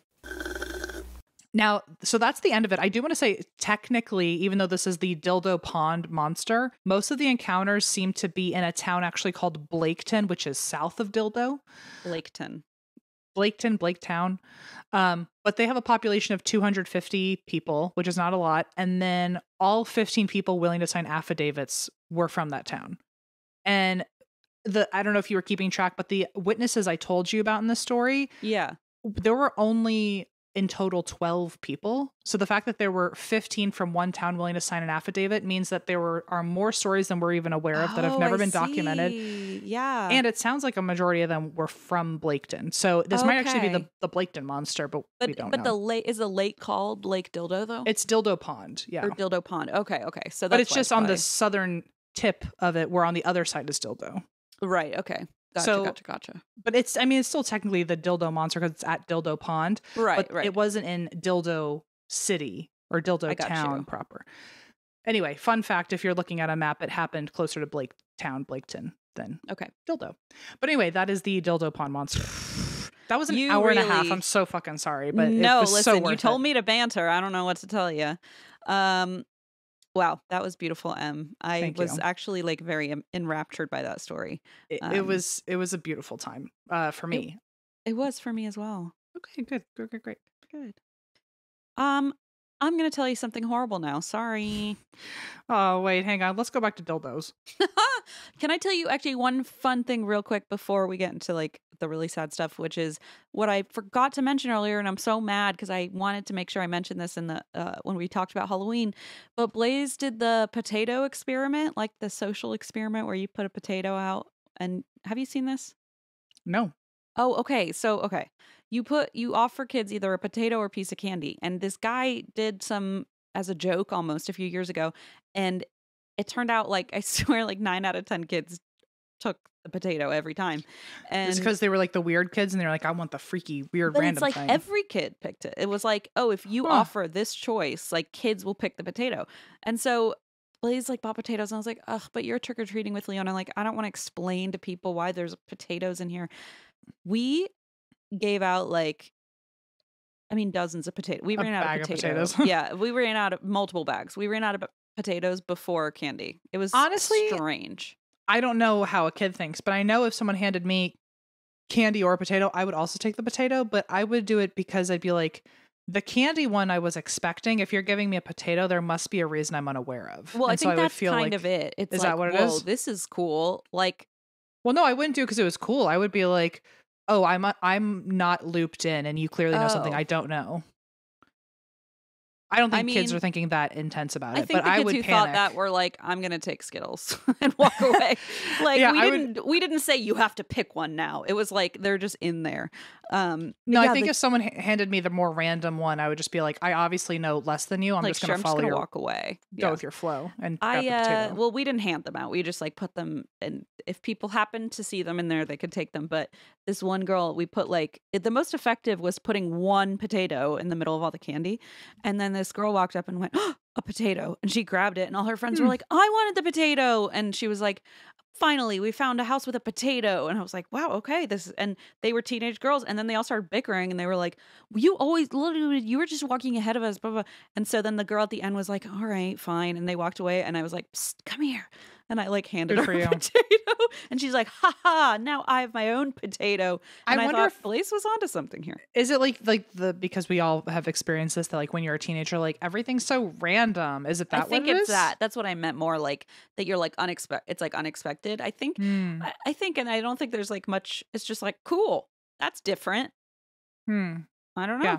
I cannot tell you. There were parents being like, why? And I was like, I don't know. I didn't do this. I would not have put potatoes in here. But the kids seem to love it. You know, it's interesting. Well, first of all, no, when I hear potato experiment, I'm apparently ancient and thought you meant like making a potato a clock. Like, oh, yeah. A battery. Yeah, I've done that for sure. What was I going to say? Oh, Allison, I got like all like the chocolate and all the things that I would think a kid really, really wants. And then Allison got a bag of fruit snacks. And I was like, nobody's going to pick the fruit snacks. Because in my mind, I was like, I'm not going to fucking pick fruit snacks if there's like a bunch of sugar in a bag for me. And then that was the one that got the most comments, was the fruit snacks. And it was mainly like little kids who are clearly still being fed by their parents. It's like, obviously the parents are giving them fruit snacks. But there were so many like 3-year-olds who went, Welch's fruit snacks. I love. We were like, holy shit. Okay, here, have two. Next time buy the Spidey ones. Those will be a hit. Oh, I thought of Leona. There was a Spider Gwen. So. Aww. That's cute. Leona was like, she wore to the music class today. They were like, wear costumes. She's worn that Grumpy Toad like 4 days in a row. So we just put her in the ghost spider outfit. And they were like, we like your costume. She goes, it's not a costume. And I was like, okay, she's Ghost Spider. It's not a costume. Anytime I see anything spider, even Spider-Man, I'm just like, oh, there's Leona. Like she loves it. She's totally with it. messed with my head. Yeah, she really, mine too, by the way. Man, that potato thing. Well, if Allison catches wind of that, we're going to have a bag of potatoes outside. I tell you what, and Blaze year. was like, honestly, they're cheaper than candy. And I was like, oh, please don't say that. Allison, as everyone else, stop listening really quick. Allison, we're not doing this. I mean, we can do it, but we also have to get candy. Start saying dildo again. That'll get her off your dildo. Case. Okay, not singing. Wait, what's now. the actual dildo song? Innocent children. Innocent children. They want potatoes. Okay, I am so sorry. I wanted to get that out of my system before I forgot because I know Blaze wants me to give the credit that yes, he was right. I guess kids want potatoes. I don't know. So good job, Blaze. You knew what the kids would want. Anyway, I'm going to tell a terrible story now. Oh. Episode 405, we're covering the kidnapping of Jacob Wetterling. This is one of the first true crime stories I ever really got immersed in because when we started the podcast, or it's actually before we started the podcast, when I first started listening to podcasts, there was a podcast called In the Dark, and season 1 was all about Jacob Wetterling. And I remember being at my temp job and just being gripped by the story. And so I'm finally covering it now, which is kind of full circle. For the, one every 20 times, I do recognize the name, but so I might know this story. I might know it, but I have no actually. Let's find out. We'll find out. So in January of 1989, 12-year-old Jared Shirel, I've been trying to say this name so many times. Poor Em is just trying to root me on over there. Shirel, I think I'm saying that right. I hope. Survived an unimaginable ordeal when a stranger abducted him on his way home in Cold Spring, Minnesota. So Jared had been ice skating with friends when a man approached him in a vehicle asking for directions. When Jared got close enough, the man forced Jared into his car, drove him to a remote location, and raped him. Oh my God. He then said to Jared, "Run. If you look back, I'll shoot." How old is he? 12. 12. Oh my God. Yeah. So Jared, of course, ran for his life. Detectives collected and examined his clothes for evidence, and the community awaited answers, thinking well, this was so just out in the open and brutal. I'm sure we'll find him, and their other thought was, we got to keep our kids safe if there's some lunatic running around. Yeah. But time just passed, and the man who kidnapped Jared was never identified, and they tried to move on with their lives. So we fast forward to near the end of the year, October of 1989. This is the same year, but just a few months later. This is St. Joseph, Minnesota, and this is about 15 minutes away from Cold Spring, where Jared had been abducted. So we fast forward 10 months. We're now about 15 miles away. I think 15 minutes, 15 miles, I'm not sure, in St. Joseph, Minnesota. And we've got 11-year-old Jacob Wetterling.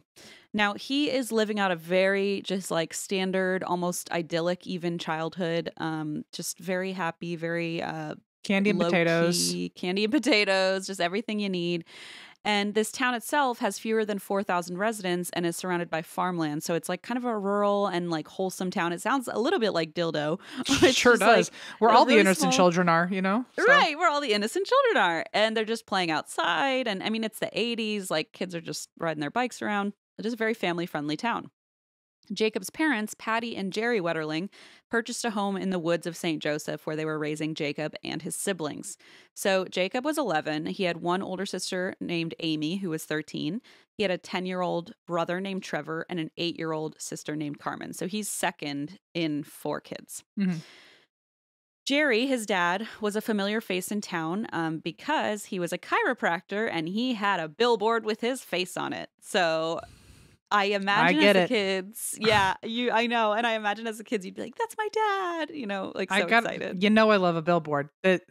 The day that there's a billboard with my face on it, oh my God, game over. I gotta be honest. You're gonna drive your kids out of the way to school just to show them the billboard every single morning. I almost want to call my hometown because I know it would be cheaper than LA and be like, right, yeah. How much to slap my face on this puppy for 30 days? What do you think? We'll figure out where your high school bully lives and then put it kind of right on their way to work. I would love that. I also to be clear, it wouldn't even be to promote anything. It's just for the plot. It's just so I could say later. Certainly, this is not marketing. This is a separate thing. This is a personal issue. If ever a billboard needs something in Fredericksburg, Virginia, I got an idea what we're going to do with it. You know what I'm saying? I think we've got someone on the horn that I can call named M. Schultz. Anytime there's a blank spot. Actually, I bet you Linda already has her finger in this, like, plans. Somehow. Yeah. I feel like she's already got something percolating up there in her little brain. Percolating, great word. Thank you. So anyway, his dad is the local chiropractor, and because he has his face on this billboard, of course, people know who he is, know who the family is. And Patty, meanwhile, worked as a stay-at-home mom. She would manage the family's hectic schedule, especially with 4 kids. And this was a very busy household. They all had different extracurriculars and sports and hobbies. Some of them even made home videos as like a hobby, which is basically what I was doing instead of sports. Some were horseback riding. So it's kind of that classic situation of like shuttling the kids from one thing to the next and trying to balance everyone's schedules. So Patty and Jerry were always at rehearsals, performances, games. Like, this was a nonstop schedule for the family. And they encouraged their children to try new things, pursue their passions, try making home videos, try horse riding. Jacob's best friend, Aaron Larson, said in an interview, they were kind of the family that was willing to try everything and anything. Mm-hmm. So the Wetterling children were very confident, very adventurous, and they were also very tight-knit. They were really close, and they were actually all friends, which is kind of sweet. So Jacob didn't really mind when his parents asked him to babysit his 2 younger siblings on October 22nd, 1989. So Patty and Jerry were going to a dinner party about 20 minutes from their house, and 13-year-old Amy was going out with friends for the evening. So Jacob said, sure, I'll stay home with younger siblings Trevor and Carmen. Mm-hmm. And then his friend Aaron, who I just quoted earlier, came to hang out as well. Sure. This is where my heart starts to hurt quite a bit because it's so, I think you and I and a lot of our listeners can kind of relate to this next part being such an innocent part of childhood. But just before it got dark, Jacob called, which is also very sweet, called the landline where his parents were eating dinner, at the dinner party. Yes. And was like, can I talk to my mom? Like, hi, Mrs. So-and-so. Can I talk to my mom? And when they got on the phone, he said, can we take our bikes to the movie rental store down the road? I don't know if it was a Blockbuster, Hollywood Video, who knows? But basically said, can we ride our bikes to rent a movie? Please, please, please, please, please. Yeah. And, this is about, and Carmen, the sister, didn't want to go. It was just the boys that wanted to go. And so Aaron said, can we call the neighbor, Rochelle? Her name is Rochelle Curtis. Can we call her to babysit Carmen at home? And then I'll go with my friend and my brother to the video store. And this is where I just imagine this tore the parents apart because Patty said, sure, as long as you agree to wear a reflective vest, bring a flashlight. Like, even in the 80s, she was like, you have to be so careful, but it's a 5-minute bike ride. So even for the time, she was being like extra cautious. And the fact that her fear was getting hit by a car and not like abduction, of course, because why would you think that is your first fear in a small town? But like the fact that she was prepping him for like potential road accidents, not thinking like, oh, there's something much worse out there, Mm-hmm.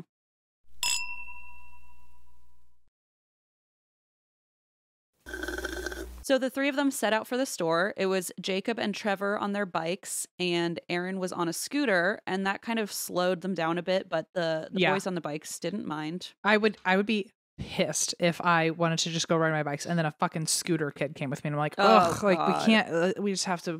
But that's the best friend, and he didn't bring his bike, so it's like, well, he has to borrow something. I know, but that's when you offer like some rope and you're like, you stand on the scooter, I'm gonna actually bike and get us there. I'm surprised they didn't make the little brother give the bike to the friend. Actually, honestly. That's a great point. Yeah, but like that goes to show apparently they were all just very sweet kids. I know. I'm such an asshole. Like, I'd be like, couldn't be if me. You can't keep up, you just can't come. I don't know what to tell you. Can't come anymore. You would just like push him over. Oh God, I'm scared of you. Okay. So the 3 of them set out on to the store, and remember they're also like 10 and 11, like they're really little. And so they have their bikes. It's like literally a 5-minute ride on your bike. Mm-hmm. And so they get there. It's a cloudy night. There's no moon or stars, so it's pretty dark. But they have this flashlight. And although it was Sunday, there was no school the next day, so they were really excited. They got to the video store. Remember those days where you're like, oh, you have a day off tomorrow. Mm-hmm. It's supposed to be a school day, and then your parents let you have a friend over and rent a movie. I mean, it's just all so familiar. Yeah, and so nostalgic. I still chase that high. I'll never get it again. But I know it feels like some pinnacle of youth, you know. So they get to the store. Important note, they rented a VHS copy of The Naked Gun. I don't know if you ever saw that film. Very fun, very classic. They also got candy, of course. I'm sure they bought a lot of candy. And the neighbor, by the way, I love that this is like several days before Halloween. So it's like, they're like, we get candy now too. I don't know. There's something like, just about we're stockpiling. We're prepping. Yeah, because think of all the potatoes that are coming our way in a second. Oh my God, you're right. Those starches are coming in. We got to get some sugar in us. So they got a bunch of candy. They got this VHS copy of this movie and decided to head back home. So meanwhile, we cut back to the house, and Rochelle, the neighbor who was babysitting, was just kind of sitting with Carmen, having like a fine time babysitting her. And suddenly Trevor and Aaron, so Trevor is the little brother and Aaron's the best friend, burst in the front door screaming that someone took Jacob. Oh my God. And they said on the way home, they're frantic. They say on the way home, a man with a gun attacked them and took Jacob away. So Rochelle, who's also presumably a teenager, like a child. She's probably like the John Mulaney bit of like you're a horse, like taking care of another horse, like right, exactly. Like you're a child watching children. This doesn't seem right. It's like exactly. Certainly, this poor girl has her own trauma now, having to handle this, and she's like what, 12 or something. What's she going to be prepared for this? I don't think so. Yeah. So basically, they barge in. She's like, "Listen, I'm going to call my dad," and thankfully, he was home next door. So she calls her dad. He rushes over. He calls 911.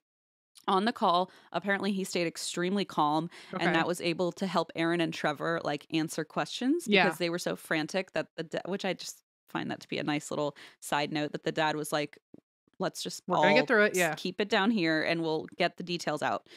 And so they tell the details to dispatch, and at first responding officers were like, well, what? Like usually we get calls about like a raccoon breaking into someone's yard. This is somehow not our forte. Yeah, this feels, but they also didn't really believe it at first. They were like, oh, this must be like a misunderstanding that happened because like why would there be an abduction in this small town, right? And also it's like the week before Halloween, maybe it's like a mischief night thing where they're like prank calling or something. They're like preteen boys, like who knows, maybe one of them pranked the other one, who knows exactly.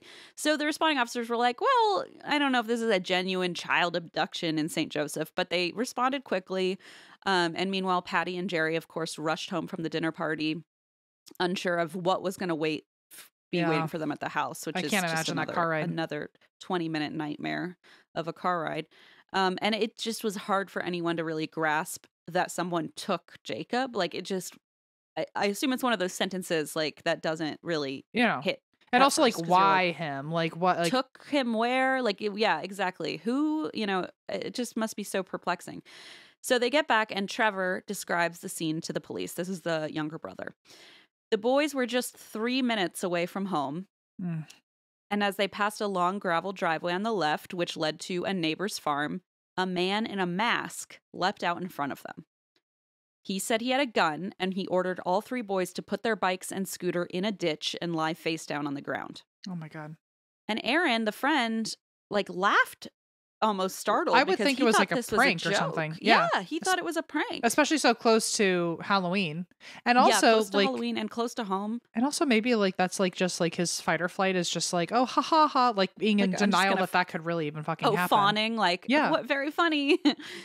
And so he laughs and he thinks this is a joke, but the man pulls out a gun and proves he's completely serious.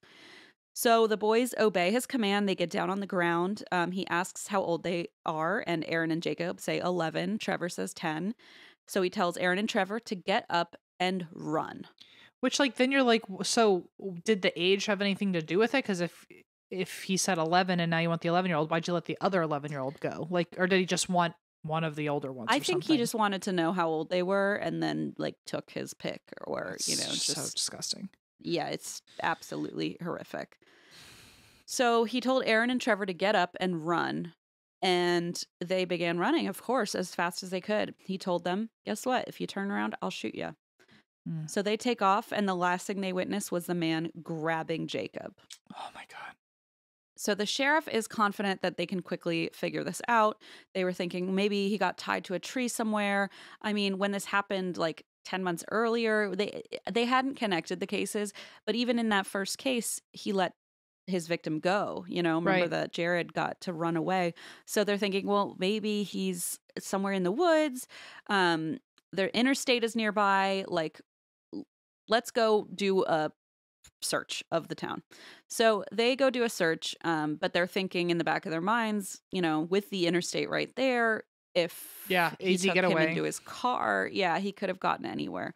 So they focus on the local area. Firefighters and dozens of officers search the area until 3 a.m. The search is called off and it resumes at sunrise. But days go by with no sign of Jacob. And at that point, the FBI become involved and the governor of Minnesota orders a massive search.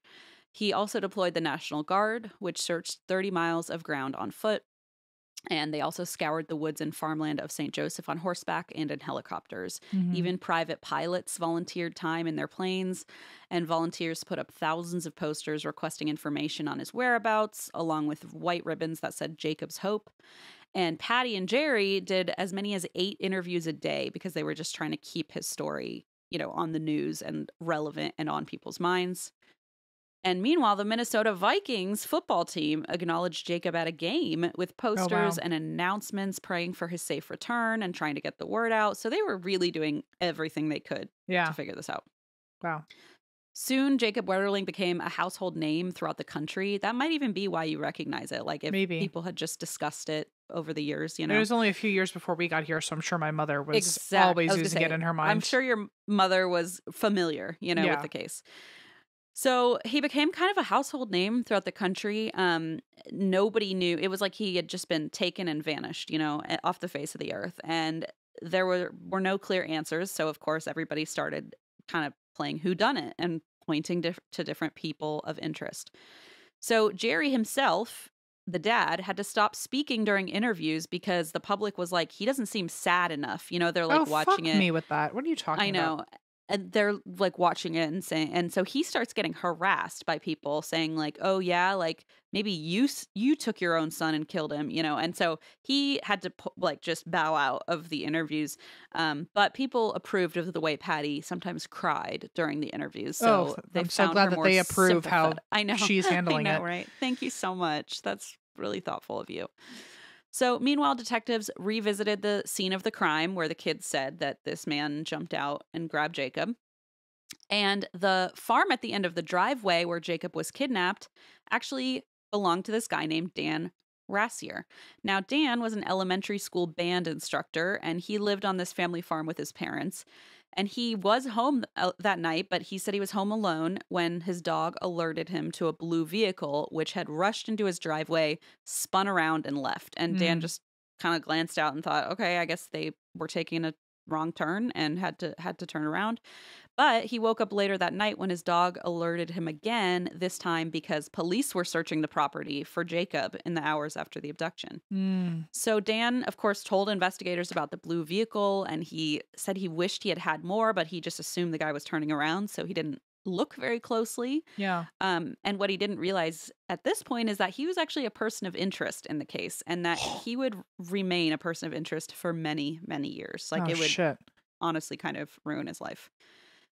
So more than 10 years went by with no new leads to Jacob, and meanwhile, Dan is still on the hook. And investigators call him in for questioning again, and one of them later admits in an interview that they were maybe more aggressive than usual, trying to intimidate Dan into a confession. Yeah, well, and by the way, like, we absolutely know he had nothing to do with it, so it's just hindsight is 20/20. Yeah. But they said they needed the confession because they had no evidence, and it's like, well, forcing it out of somebody who didn't do it, whatever. So they repeatedly tell Dan that they knew he abducted and murdered Jacob, but poor Dan, the band teacher, is like, I swear to God, I had nothing to do with it. I'm literally a band teacher. Like, please, I'm literally like, let me go back to work. So detectives convince Patty there is compelling reason to believe Dan, the band teacher, took Jacob. So Patty said, fine, I'll agree to whatever you think I should do. So they basically wired her up, put a mic on her, and staged an accidental encounter between her and Dan in a public place. Oh, okay. So Yeah, so they basically put her on the spot and say, hey, go talk to him, get as much information as you can. And she's just desperate to find her son. So she's like, okay, fine. Did it accidentally like frame him or something? No, not even M. Oh. So basically she runs into him by accident and she says, hey, can I just ask you some questions about whatever you saw that night? And he's very sensitive about this. He says, sure, I'll sit down with you. He sits with her for 45 minutes. Oh, wow. He answers every single question she has. He tells her, I only feel that if I would have been more alert, maybe I could have stopped it. I could have saved him. Like, he's just beating himself up for not having this information, to the point that when Patty left the conversation, she said, that man's innocent. He did not do this. Yeah. Or he's such a sociopathic liar that, like, had me fooled. Yeah. Has me fooled. But she said, I do not think this is your guy. It wasn't until 21 years later, when he's, yes, still a person of interest, that they finally got a search warrant for his farm. And in 2010, the investigative team used backhoes to break ground on the property, where they found nothing.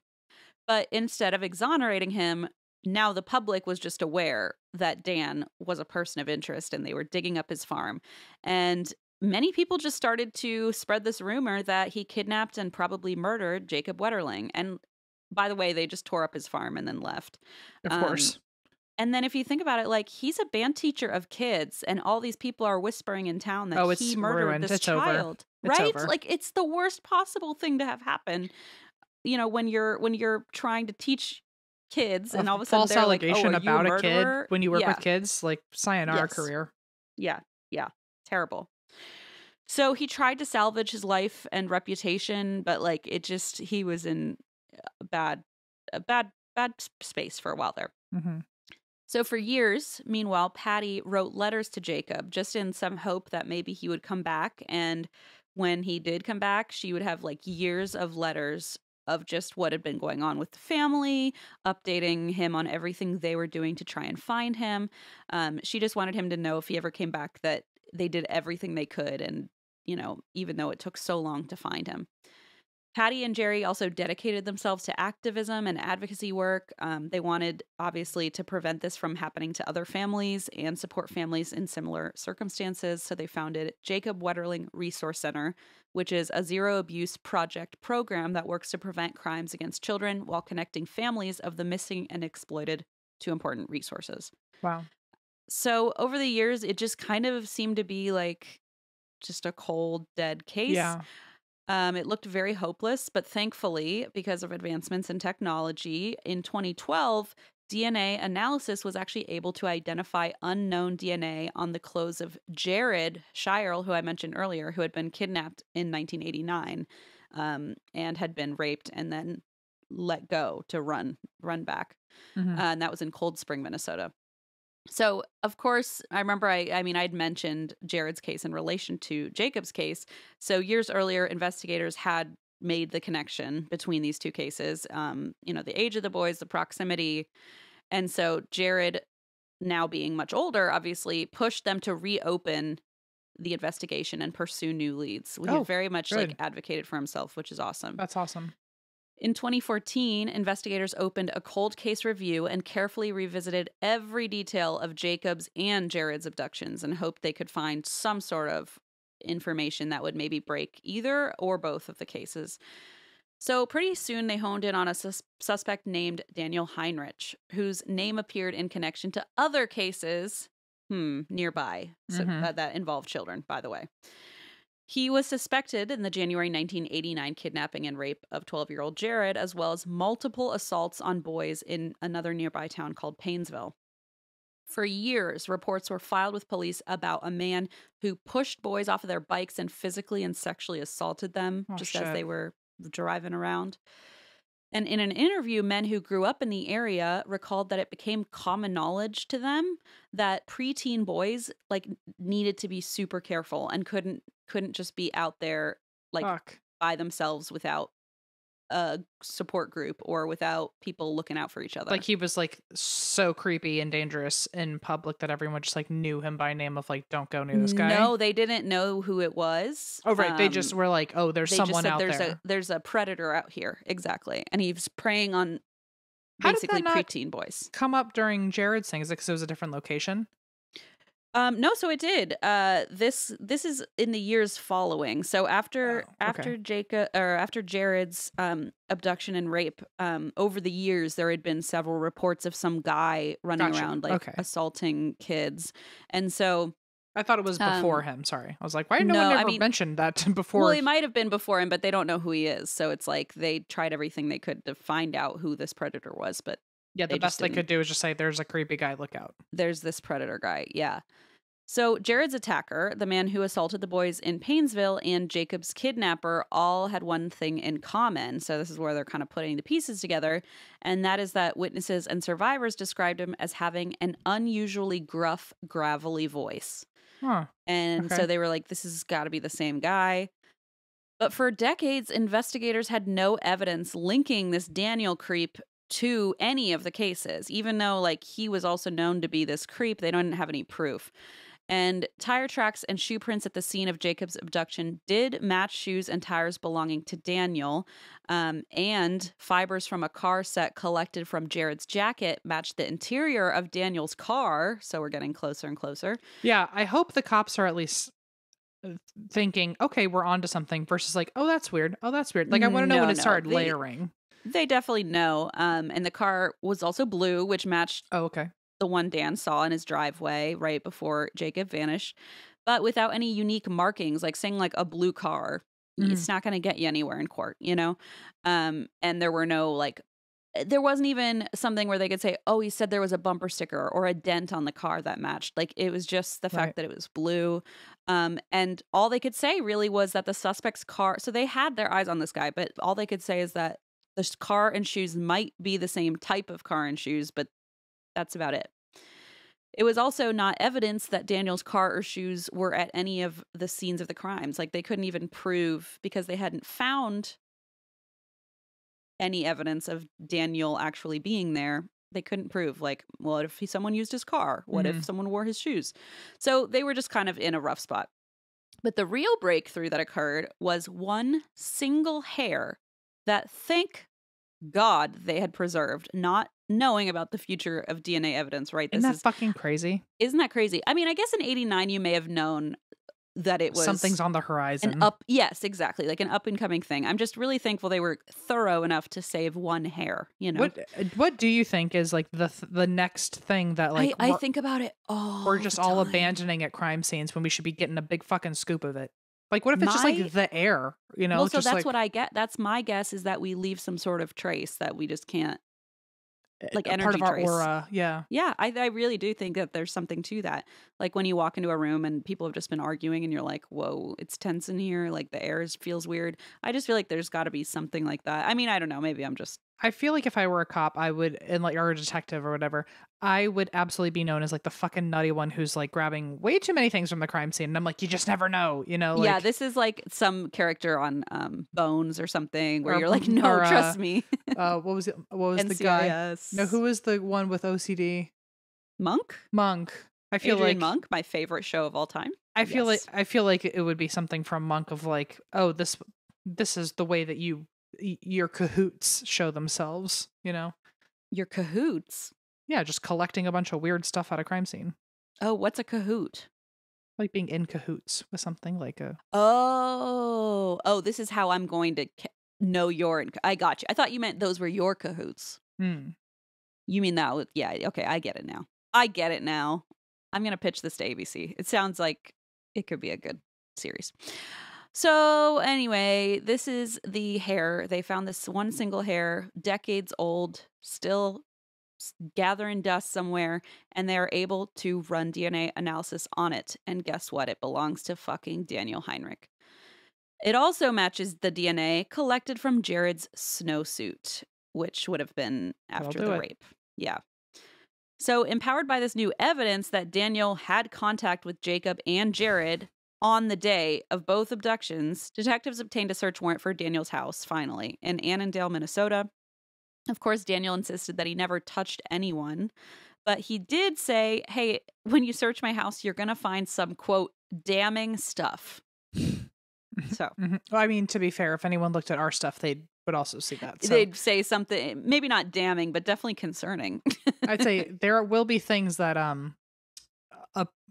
the prosecutor might use. Yeah, like, there could be a lot of skulls, some evidence of character flaws, maybe. Certainly they will try to defame me, and they will have every right to do that. They will do it correctly, and it will not be slander because it will be true. But also there are wooden dildos galore, and I would advise you not to touch them. They might give you a splinter. Same. We do have a lot of dildo gifts that people have given us. Wooden dildos, glass dildos. I did think about whipping out one of our wooden dildos for today's episode, but I almost thought about going downstairs and getting the glass one, but it's not going to happen. Anyway, so they as much as we might say, hey, don't look through our stuff, he had real reason to actually worry. When the police looked at his stuff, they discovered a plethora of child sexual abuse material, children's clothing that he had collected. They found VHS tapes featuring hours of children playing at playgrounds and just like running around town that he would film himself. And with too little evidence to charge Daniel with Jacob's actual abduction, because they didn't even know where Jacob was, the investigators offered a plea deal instead, which became very controversial. They basically told Daniel, if you could tell us what happened to Jacob and provide evidence that it's true, you can plead guilty to one child sexual abuse material charge in federal court, and that would be a maximum 20-year sentence. And so it was kind of like, we're trading kind of some justice for information on what happened to Jacob. Right. So it's, it's kind of controversial, but I don't know that there was ever a right answer. It was the only way that investigators believed they could ever actually figure out what had happened to Jacob. So Daniel accepted the deal and led investigators to a wooded lot at a farm where they dug up and discovered Jacob's remains. Daniel told investigators that he had dragged Jacob to his car by gunpoint, where he handcuffed him, and Jacob asked, "What did I do wrong?" Oh my God. Just heartbreaking. It just hurts so much. It hurts. Daniel drove Jacob to a rural location just as he had done to Jared, and he then raped him. He was more nervous than usual, and he saw red lights on the road that he thought might be police lights, so he panicked and he shot Jacob twice. Man. Daniel went home for a while, then he returned to bury Jacob, and a year later... He just left him there? Yep. That's insane. I mean, all of this, obviously, but, like, you would think if you're that panicked, you would hide the evidence immediately, not, like, go home and take a fucking nap. Well, I think he wanted to get out of He was like, I've done something. I fucked up. I'm going to peace out for a bit, figure out what to do. I don't know. I mean, I don't know what this fucking lunatic's thought process is. But either way, he probably didn't plan to kill him and had to go get a fucking shovel, right. I don't know. But either way, he returned to bury Jacob. And a year later, when he, revisited the burial site, he noticed that Jacob's red jacket was poking out of the soil. So he relocated Jacob to a different burial site in the woods, and he remained there for over 20 years, just undetected. And the parents just got no closure. The siblings got no closure. His friends got no closure. For decades. That babysitter got no closure. I mean, like, and then think about Jared, who got away, and it's like, how come I'm sure that's a whole conundrum of like, how come I survived and he didn't? It's like to feel for that kid, but also be like, shit, that could have happened to me. Yeah. So when Jerry and Patty, speaking of the parents, received the news that Jacob's remains had been found, Patty said that through the pain, she felt a sort of peace, like you mentioned, kind of a closure, knowing that at least Jacob was at rest and they had kind of solved the mystery. Jerry said the experience was beyond words, and it was... This makes me cry a little bit. That it was calling their other children, his siblings, on the phone. That was the hardest part, to tell them that I can't imagine their brother was dead after all this time. So Daniel firmly denied being involved in any of the harassment and assault reports that had been going around by a lot of children. He did, however, confess to kidnapping and raping Jared in January of 1989. I think that was a given because his DNA was on the snowsuit that he was wearing. But so he was only like fessing up because he got busted, not because exactly like decided like, oh, how about I throw you a bone? And guess why else he was only confessing? Because the statute of limitations was up, so he couldn't even get in trouble for it. So he's like, whatever, I guess I'll confess to that too. Now again, thinking about the trauma of Jared, of like, oh, sick. Great. So now he just doesn't have to do anything about it. No, 100%. We're actually getting into Jared now because it's funny you mentioned that because not funny, but it's like, it's very relevant that you mentioned that because basically my next bullet here is for years, Jared had endured, like we said, trauma, nightmares, and he often felt as though the authorities weren't really taking his case seriously. When he was a child that he felt that way for good reason. Yeah. When he was a child, for example, officers interviewed him without his parents, which should not have happened, especially after he was raped.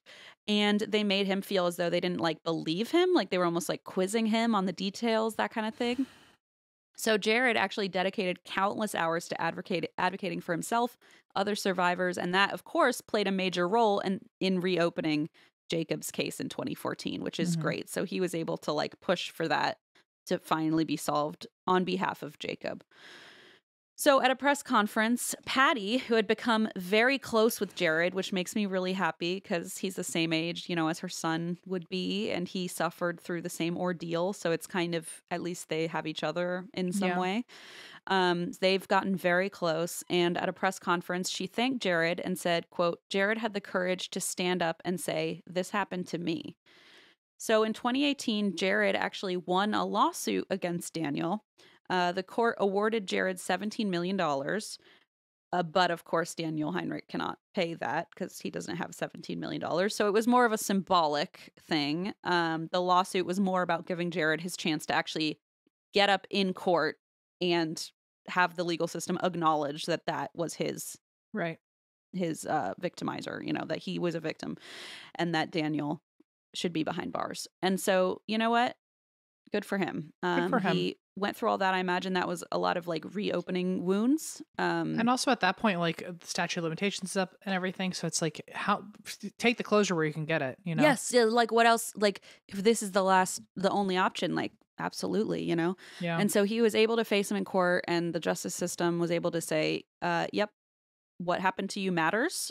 You are owed $17 million. Not that would ever, pay off any trauma, but like at least we recognize that you were wronged and deserve justice. So it was, symbolic closure in that way. Meanwhile, poor Dan, by the way, interesting that Daniel ended up being the actual perp, but then Dan was the guy that they were harassing for years. So Dan, the band teacher, sought damages from the state for defamation, but he lost that lawsuit, unfortunately, even though he had proven that he had endured 6 years of public shame from the time investigators named him a person of interest in 2010 to Daniel's confession. All those 6 years he was going through people, saying, oh, you're a murderer, you're a rapist. Like, I mean, I can't even imagine to be around. And also like to be innocent in that situation and to have like people like probably like trying to get into your house or say like, I can't believe you hurt kids or not feeling safe to like, even go grocery shopping. Car. Imagine like, I know, fuck me. That's the house you'd egg. I mean, not you. I mean, and then part of teenagers. You is like, I just want to leave, but I don't know if he was even allowed to leave town. So he just had to sit and endure that. And he's living on his family's property. So it's like, oh, right. And if maybe he was advised not to leave town. That's a good point. Yeah. Who knows? Yeah. So that was kind of sad. And he didn't, his lawsuit was dismissed. The appeal was denied. So that's kind of a bummer. I hope he was able to find some sort of, peace and the peace he deserves. So meanwhile, Jacob's legacy lives on in the advocacy work that's been done in his name and in the memory of him as a force for good. After Jacob's killer confessed to the crime, Patty spoke publicly once again. She said, Jacob has taught us all how to live, how to love, how to be fair, how to be kind. He speaks to the world that he knew that we believe is a world worth fighting for. Jacob, I'm so sorry. And that was her statement.